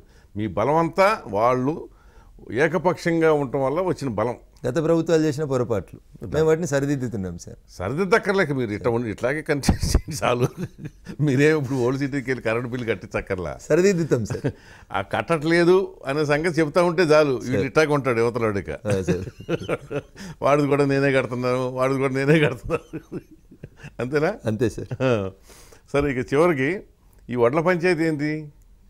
వడ్లు రాష్ట్ర ప్రభుత్వంగా ఉంటాయి సార్, బియ్యం కేంద్ర ప్రభుత్వంగా ఉంటుంది. అది నాకు 100% జరుగుతుంది. వ్యవసాయం నుంచి కుటుంబం నుంచి వచ్చినండి, అది జరగాల్సిందే సార్. కేసీఆర్ కొనాల్సిందే, కొంటాడు సార్. కొనకపోతే ఏం చేస్తాడు? ఇప్పుడు ప్రజల తిరుగుబాటు వస్తుంది సార్. కాదండి, ప్రతి స్టేట్ నుంచి నాకు తెలిసి లెవీ ఉంటుంది, అంతే కదా? అవును సార్, ఉంటుంది సార్. లెవీ కింద స్టేట్ గవర్నమెంట్ ప్రొక్యూర్ చేస్తుంది, రైస్ మిల్లులకి ఇచ్చి బియ్యంగా మారుస్తుంది. ఆ బియ్యాన్ని ఎఫ్సిఐకి వాళ్ళు సపోజ్ ఒక 30 లక్షల టన్నులు కొంటామన్నారంటే ఆ 30 లక్షల టన్నులు వాళ్ళకి ఇచ్చేస్తారు స్టేట్ గవర్నమెంట్. అవును సార్, అది జరుగుతుంది. బియ్యం ఒడ్లు అంటూ కొందో ఎఫ్సిఐ, నాకు తెలిసి అయితే ప్రొసీజర్ అదే సార్, దేశం మొత్తం ప్రొసీజర్. నాకు తెలిసి నా చిన్నప్పటి నుంచి నేను చూసింది. ఇప్పుడు ఎందుకు పంచాయతీ వస్తుంది అసలు? మీరేమో మేము కొంటున్నామో అని మీరు అంటారు, వాళ్ళేమో కొంటలేదు, మొత్తం వాళ్ళే వచ్చి కొనుక్కెళ్ళాలి, పీయూష్ గోయల్ వచ్చి ఇక్కడ కాటా పెట్టాలంటారు. సార్, ఈ దేశంలో 28 రాష్ట్రాలు ఉన్నాయి సార్, తెలంగాణను కలిపినప్పుడు 27 రాష్ట్రాలలో ఎక్కడ పంచాయతీ లేదు సార్. ఎందుకంటే అనేది అదే, ఇది రాజకీయ పంచాయతీ సార్. దుబ్బాక హుజురాబాద్ తర్వాత కేసీఆర్ గారికి వచ్చినటువంటి కొత్త గురువు పీకే గారు చెప్పిన మాట ఏంటంటే, వెస్ట్ బెంగాల్లో 3వసారి అధికారంలోకి రావడానికి దీదీ అవలంబించిన టాక్టిక్స్ ఏంటంటే, నువ్వే ప్రతిపక్షం, నువ్వు పాలకపక్షం కాదు, నువ్వు ప్రతిపక్షంలాగా కేంద్రం మీద యుద్ధాన్ని ప్రకటించు. వాళ్ళు జై శ్రీరామ్ అన్నారా, నువ్వు జై దుర్గా అను. కౌంటర్ యాక్షన్ స్టార్ట్ చేయి. అది అన్ని చోట్ల వర్కౌట్ కాదండి అని ఆయన చెప్పినాడు, ఈయన ఫాలో అవుతున్నాడు. అది అన్ని చోట్ల వర్కౌట్ కాదు. ఆ పొరపాటులో కేసీఆర్ గారు ఆంధ్రప్రదేశ్లో ఈ చంద్రబాబు నాయుడు మొన్నటిదాకా ముఖ్యమంత్రిగా ఉన్నప్పుడు ఆయన ప్రతిపక్ష పాత్ర పోషించాడు కదా కేంద్రానికి వ్యతిరేకంగా. ఏమైంది? నడువు విరిగింది. అంతేగా జరిగింది. ఇక్కడ కూడా అదే జరుగుతుంది సార్. ఆ చంద్రుడు అడుగుజాడలలో ఈ చంద్రుడు పోతున్నాడు సార్. లేదుగా, అది 5 ఏళ్ళు ముందైంది సార్, ఇది 4 ఏళ్ళ తర్వాత అయింది. చంద్రుడు చాలా తెలియగలన్నాను కదా అనుకునే. ఆ చంద్రుడు కూడా అనుకునేవాడు సార్, విజన్ 2020 అసలు నన్ను ఎవరు పంపిస్తారన్నారు సార్. మీకు తెలియదు ఏముంది సార్, ఆ కుర్చీ ఎక్కినోడు అందరికీ అది అట్లే కనబడుతుంది సార్. అహంకారం అనే పొరలు వస్తాయి సార్. ఈ ఎండాకాలమైనా వానకాలమైనా మీరు చెప్పినట్టు క్వింటాల్ ధాన్యము రైస్ మిల్క్ పోతే వర్షాకాలం క్వింటాల్కి 65 కిలోల బియ్యం వస్తుంది సార్. అవును. ఇప్పుడు చెప్పుకునే యాసంగి పంచాయతీలో సార్ 50 కిలోల బియ్యం వస్తాయి సార్, 15 కిలోల నూకలు వస్తాయి సార్. అవును. 15 కిలోల నూకలు మోర్లే వారేస్తలేం సార్ మనం. రైస్ మిల్లరు బీర్ల కంపెనీకో కోళ్ళదానా కంపెనీలకో ఇంకొక బిజినెస్కో అమ్ముతున్నాడు. అమ్ముతారు. మంచి మార్కెట్లో బియ్యం ఖరీదు 30 రూపాయలు సార్, నూకల ఖరీదు 15 రూపాయలు. 15 కిలోల నూకలు ఇంటూ 15 రూపాయలు లాస్ అవుతుంది సార్ రైస్ మిల్లర్. 225 రూపాయలు పర్ క్వింటాల్కి రైస్ మిల్లర్కి జరుగుతున్న నష్టం. అందుకని మాతో భాగస్వామిగా ఉండి మా నుంచి విడిపోయిన పొరుగు రాష్ట్ర ముఖ్యమంత్రి ఉద్ధవ్ ఠాక్రే క్వింటాల్కి 200 రూపాయలు రైతులకు ఇస్తున్నాడు సార్. జర్రంత అవతల సైడ్ పోతే పక్కనున్న ఛత్తీస్గఢ్ ముఖ్యమంత్రి మమ్మల్ని విభేదించే కాంగ్రెస్ పార్టీకి 500 రూపాయలు ఇస్తున్నారు సార్. 500 రూపాయలు ఇస్తున్నాడు. మధ్యప్రదేశ్ ముఖ్యమంత్రి మా పార్టీ ముఖ్యమంత్రి గారు కూడా ఈ డిఫరెన్స్ అమౌంట్ని రైస్ మిల్లర్లకు ఇస్తున్నారు. మీరు ఇస్తే తప్పైంది సార్. 1,25,000 కోట్లు పెట్టి కాళేశ్వరం గడితిరి, 60,000 కోట్లు రైతు బంధు ఇస్తిరి, 50,000 కోట్లు రైతు బీమా ఇస్తిరి, మొత్తం 2017 నుంచి ఫ్రీ యూరియా, ఫ్రీ దుక్కుమందు మొత్తం ఫ్రీ ఇవ్వబడితే రైతులకి 3.5 లక్షల కోట్లు రైతుల కోసం ఖర్చు పెడితిరి. 225 రూపాయలు క్వింటాల్కి ఇస్తే మొత్తం ఖర్చు 9,000 కోట్లు సార్. దానికి ఎందుకు గొడవ చేస్తారు సార్ వీళ్ళు? ఆ పీకే అన్నట్టు ఆయన ఇచ్చిన తప్పుడు సలహాను పట్టుకొని. కానీ పీకే ఇచ్చాడో ఎవరు ఇచ్చారో అది వేరే విషయం. కానీ రైతులు అన్యాయం అయిపోరు సార్. 100% మార్కెట్లో అమ్ముడు పోతుంది సార్ ధాన్యం. తెలంగాణ అవసరాలకి మించిన ధాన్యం ఇప్పుడు పనుతలేదు సార్. ఎందుకంటే కేసీఆర్ గారు వార్న్ చేయడం వల్లనో లేదా కేంద్ర రాష్ట్ర ప్రభుత్వాల గొడవను చూసో రైతు ఆల్టర్నేట్ పంటల వైపు ఒక 20% వెళ్ళినారు సార్. అది తగ్గింది సార్. ఇప్పుడు మీరు చెప్పినటువంటి FCI కొనుగోలు చేసి తిరిగి రాష్ట్రానికి ప్రజా పంపిణీ వ్యవస్థ ద్వారా ఇచ్చే బియ్యం బోను, మార్కెట్లో మనందరం తినే బియ్యం బోను తెలంగాణలో బియ్యమే మిగిలాయి సార్. ఇప్పుడు ఫ్యాక్చువల్ సిచ్యువేషన్ సార్. కానీ ఆయన దీనివల్ల ప్రతి ఇంటి మీద ఒక నల్ల జెండా ఎగిరేయండి అని చెప్తున్నాడు రైతుకి. అంటే మోడీ అనేటోడు దుర్మార్గుడు అని ఒక ప్రచారం చేయడానికి దీన్ని వేదికగా వాడుకుంటున్నారు తప్ప ఇవాళ నుంచి వాటి కోసం మొదలైనవి సార్. పెట్టడా సార్ రేపు IKP centre sir? IKP commission కేంద్రాంది, జోరసంచి పైసలు కేంద్రాన్ని, దబ్బునం పైసలు మాయి, సుతిల్తాడు పైసలు మాయి, అమాలి ఎత్తి లారీలో పెడితేసే 20 రూపాయల కమిషన్ మాది సార్. పర్ క్వింటాల్కి కేంద్రం ఇచ్చేది 300 రూపాయలు ఇస్తుంది సార్ రాష్ట్ర ప్రభుత్వానికి ఈ పనులన్నీ చేసినందుకు. ఈ 300కి 200 రూపాయలు రైస్ మిల్లర్కి సార్. మీకున్న బాధ ఏంది సార్? ఇప్పుడు దీంట్లో నిజంగా కూడా పెద్ద పంచాయతీ లేదండి, అసలే లేదు. యాక్చువల్గా రాజకీయం అనే పంచాయతీ తప్ప ఇంకోటి లేదు. ప్యాడీ వెరైటీ కూడా మార్చి కొంచెం ఫైన్ వెరైటీస్ ఏం చేసుకుంటే ఎక్స్పోర్ట్ కూడా చేసుకోవచ్చు సార్. కేంద్రం దానికి అనుమతి కూడా ఇచ్చింది సార్. అదే చెప్తున్నా. ఇంకా అనుమతి ఇచ్చేది ఏంటి? ఎవడు ఇప్పుడు ఎక్స్పోర్ట్కి అనుమతి ఇచ్చేది ఏంటి? ఒకప్పుడు సంగతి ఏంటంటే ఇప్పుడు షార్టేజ్ ఉండేది కనుక పక్క రాష్ట్రంలో అమ్ముకోవాలన్నా మనకి ఒప్పుకునేవాళ్ళు కాదు. ఆ రోజులు పోయాయి. Paddy is not the panchayat sir. అదే అంటున్నా. Dubbaka Huzurabad is the basic panchayat sir. ఆయనకి పొలిటికల్ పంచాయతీ అంతే సార్, రాజకీయ పంచాయతీ, వడ్ల పంచాయతీ కాదు. ఇద్దరు పుణ్యం అంటూ రైతన్నల్ని మేము డ్యూ రెస్పెక్ట్ తోటి రైతన్నలకి మేము చేస్తున్న విజ్ఞప్తి. ఈ లేగదూడలు ఆవమూతల పంచాయతీలో లేగదూడలు బలైనట్టు రైతులకు అప్పీల్ చేస్తా ఉన్నాం. ఖచ్చితంగా కొంటది రాష్ట్ర ప్రభుత్వమే కొంటది, కొనిపిస్తుంది. దాంట్లో ఏం సందేహం అనాల్సిన అవసరం లేదు. కొంటాడు సార్, కొనకపోతే ఎడిగిపోతాడు. ఏ రైతు అయితే నల్ల జెండా ఎగిరేయమని ఇలా నువ్వు పిలిపిస్తున్నావో రేపు మళ్ళీ అదే రైతుని మీద తిరగబడతాడు. కేంద్రం కొన్నది, నువ్వు కొంటవా కొనవా, నువ్వు కొంటవా కొనవా, నేను కొనా, నువ్వు కొంటవా కొనవా, ఆ పరిస్థితి వస్తుంది సార్. ఆయన ముందైతే అవతల మీద రాయటం చూస్తాము, అది తగలదు, ఎట్టకు దూరంగా ఉంటాడు, ఢిల్లీ దూరం ఉంది. ఆ తర్వాత దగ్గర ఉన్నాడు మీద వేస్తాం, నువ్వన్నా చూడరాదు పోయి అంటాం. అంతే కదా. కేసీఆర్ గారు చాలా స్పీచ్లలో మీ ఇంటర్వ్యూలలో కూడా ఒక మాట చెప్పేటోడు సార్, రాజకీయాల్లో హత్యలు ఉండవు, ఆత్మహత్యలే ఉంటాయని. సో ఆయన చేసుకుంటున్నాడు సార్. ఎందుకంటే ఎక్కువ నేను ఆయన గురించి ఏం చెప్పాల్సింది ఏం లేదు. Next coming elections are the political suicides for KCR. ఇట్లాంటి మీరు రైతులతోటి గొడవ చేసుకోవద్దు సార్. అసలు అది అన్యాయమైన గొడవ సార్. అది అమాయకమైన రైతన్నని తీసుకొచ్చి మీరు ఇంత అన్యాయం చేస్తున్నారు సార్. మీరు అది తప్పు. మాతోటి కొట్లాడుండ్రి, నా మీద కేసు పెట్టుండ్రి, మా అధ్యక్షుని మీద కేసు పెట్టుండ్రి, జైలుకు పంపురి. మేము తప్పు చేస్తే సార్, మేము తప్పు చేస్తే పెట్టమంటున్నాం సార్. తప్పు చేయకుండా పొలిటీషియన్ ఇవాళ రేపు జైలుకి వెళ్ళి వస్తే ఇంకొక 1000 ఓట్లు 10,100 ఓట్లు లేకపోతే 10,000 ఓట్లు పెరిగిపోతాయి. మరి కేసీఆర్ గారు కూడా అప్పుడు అదే కోరుకోవాలి. ఈడీలు సిబిఐలు తొందర రండి, నన్ను అరెస్ట్ చేసి జైల్లో పెట్టరు అని కోరుకోవాలి. మరి ఈడీ వస్తుందా, బోడీ వస్తుందా అని వచ్చిందో లేదు. అంటే కేసీఆర్కి అంత ధైర్యం ఉండదా సార్? ఉండదు, భయం. ఇష్టం రాజకీయాల్లో కష్టం సార్ భయం. KCR let what ever comes you have to face it sir. కానీ ఇట్లా అధికారంలో ఉండి ఇట్లా చేస్తామని అంటే మీరు అన్నారు కదా, ఆ చంద్రుడికి ముఖ్య శిష్యుడు ఈ చంద్రుడు. ఆ చంద్రుడిని ఎక్స్పీరియన్స్ చూసాకనైనా ఈ చంద్రుడు అడుగు గురువుని మించిన శిష్యుడు అయిపోయాడు ఇప్పుడు. తప్పు సార్ అది. గురువుని మించిన శిష్యుడు అయిపోయాడు కదా. ఇంకే సార్ అక్కడ ప్రాక్టికల్గా మీకు ఒక అనుభవం కనబడింది సార్. ఆ అనుభవాన్ని చూసైనా వీరు మారుతారని నేను అనుకున్నాను. బట్ అదే దారిలో మీరు పోతూ మీరు అన్నట్టు ఇందాక అధికారం అనే పొర వచ్చిన తర్వాత ఇక అది కనబడకపోతే కష్టం సార్. ఇప్పుడు కొన్నిటికి కొన్ని కాలమే సమాధానం చెప్పాలి. సరే ఇప్పుడు మీరేంటంటే మీరు దూకుడు మీద ఉన్నారు. ఇది కేంద్రంలో అధికారంలో ఉండటమే మీకు మెయిన్ బలం. మా బలం అదే సార్. మీ బలం అదే. సో రేపు అధికారంలోకి వస్తామని ఒక ఆశ. నవర్ నెవర్ సార్ నాకు తెలిసి అయితే. అవును సార్, ఇప్పుడే వస్తాం సార్. అయితే ఇప్పుడు వస్తాం సార్. ఇంకా నేను రావద్దని నేను అంటలా, నవర్ నెవర్ అందుకే ఉంది. లేదంటే ఆ తర్వాత మళ్ళీ ఎలా అయితే పొంగిందో అలా కిందకి వచ్చేస్తుంది సార్. అవునా కదా? అవును సార్. సో ఇది ఎట్లా కమింగ్ ఒక 6-7 monthsలో తెలిసిపోతుంది. నాకు తెలిసి ఈ సంవత్సరం ఏమి ఉండకపోవచ్చు సార్. ఎలక్షన్ ఉండదు ఈ సంవత్సరం. చిచ్చి నేను ఎలక్షన్ గురించి అంటలా. అంటే రాజకీయ సమీకరణాలు ఉంటాయి కదా. అవును సార్. జిల్లానీళ్ళు ఉంటారు కదా, వాళ్ళు వీళ్ళు అదంతా అన్నీ జరుగుతూ ఉంటాయి కొన్ని. సార్ సో మీదేంటి, మీరు ఫైనల్గా మీ రోలు టార్గెట్ ఏం పెట్టుకున్నారు మీరు పాలిటిక్స్లో? సార్ మా పార్టీ ఏం చెప్తుంది సార్, ఆ లైన్ దాటలేము సార్. అసలు నేను ఆ రోజు టీఆర్ఎస్లో దాటలేదు, ఈరోజు బీజేపీలో దాటలేదు సార్. పార్టీ లైన్ దాటి పనిచేసిన ప్రశ్ననే లేదు సార్. సార్ మంత్రిగా అయితే ఉంటారుగా. పార్టీ అవకాశం ఇస్తే తప్పకుండా ఉంటుంది. గవర్నమెంట్ వస్తే మంత్రి అయితే, పార్టీ అవకాశం ఇస్తే తప్పకుండా. ముఖ్యమంత్రి కాకపోయినా ప్రస్తుతానికి పార్టీ అవకాశం ఇచ్చి ఏం చేయమంటే చేస్తాను. ముఖ్యమంత్రి చేస్తారు. నువ్వు పోటీ చేయదంటే కూడా చేయను సార్. అవునా? ఓపెన్గా చెప్పు. రఘునగర్ రేపు నువ్వు దుబ్బాకలో నీ సేవలు అవసరం లేదు, నువ్వు ఖాళీ ఊర్లు తిరుక్కుంటే ప్రచారం చేయమని మా పార్టీ చెప్పింది అనుకోని 100% దాన్ని ఫాలో అవుతుంది సార్. అయ్యో నాకు పార్టీ టికెట్ ఇవ్వలేదని కూడా బాధపడి నేను నా సేవలు ఇంకొక రకంగా పార్టీ వాడుకోవాలనుకున్నప్పుడు 100% పార్టీ కోసం పనిచేస్తాను. నేను ఓపెన్గా చెప్పిపోతా ఉన్నా.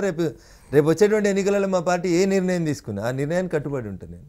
I don't say no for it. ఏమో దుబ్బాకలో మళ్ళీ గెలవడానన్న అనుమానంతో ఈ స్టేట్మెంట్ ఇస్తున్నారని కొంతమంది అంటున్నారు సార్. నేను దుబ్బాకలో అయినా గెలుస్తా, సిద్దిపేటలో అయినా గెలుస్తా, గజ్వేల్లో అయినా కూడా గెలుస్తా. సిద్దిపేటలో హరీష్ రావు మీరు గెలుస్తారా? ఎవరైతే నాకేముంది సార్, మోచేతుల బలం ఉంటే మొండి కొడలు దిగుతుంది సార్. దుబ్బాకలో క్యాండిడేట్ ఎవరు సార్? మరి నా మీద పోటీ చేసినప్పుడు క్యాండిడేట్ ఎవరు? హరీష్ రావు గారే కదా. అంతేలే ఒక రకంగా. ఒక రకంగా ఏంటి సార్, అన్ని రకాలుగా ఆయనే క్యాండిడేట్. రేపు ఆయన మీదకి పోవడానికి నాకు ఇంకేముంటుంది సార్? ఇప్పుడు వారికి అంత ఉత్సాహం ఉంది అనుకోండి, వారిని దుబ్బాకకు రమ్మని నేను అడుగుతా. 1 నెల రోజుల తర్వాత పిలుస్తా వారిని. ఎందుకంటే సిద్దిపేటకు 2 రింగ్ రోడ్లు వేసుకుంటున్నావు హరీష్ అన్న, దుబ్బాకకు 1 రింగ్ రోడ్ వేస్తలేవు. నువ్వు దుబ్బాక ఉప ఎన్నికలప్పుడు ఒక మాట చెప్పినావు, సిద్దిపేట ఒక కన్ను దుబ్బాక ఒక కన్ను అన్నావు. ఈ కన్నును మూసేసుకుంటున్నావు నువ్వు సిద్దిపేట మీదనే అభివృద్ధిని కేంద్రీకరిస్తున్నావు. నీకు బాగా దుబ్బాకలో పోటీ చేయాలని కోరుకుంటానా, నేను త్యాగం చేస్తాను, నువ్వు వచ్చి పోటీ చేయని చెప్తాను. ఆయన ఎట్లాగూ రాడు. అప్పుడు నేనే సిద్దిపేట వస్తున్నా అని పోతుంది సార్. అట్లా ఆ ప్లాన్ ఉందా? నేను దేనికి భయపెట్టాను కాదు సార్. అసలు ప్లాన్ ఉందా అది సార్? ప్లాన్ అనేది ఆ రోజున్న నిర్ణయాలను బట్టి తీసుకోవాలి సార్.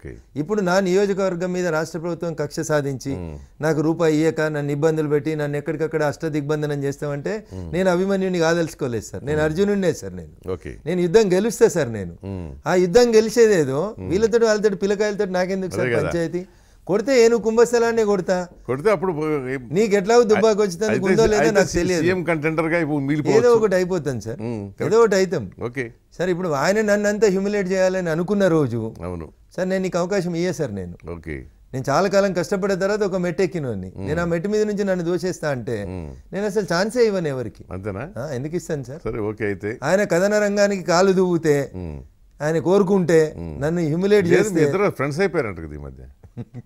నేను ఇందాకే చెప్పినా కదా సార్, నేను రాజకీయాల్లో ఒక వేదిక మీద కలెక్టర్ గారు, ఆ పక్కన మంత్రి గారు ఉంటారు. జిల్లా మంత్రిగా వారు కనబడ్డప్పుడు నమస్కారం పెట్టడం నా సంస్కారం, అంతవరకు సంస్కారం.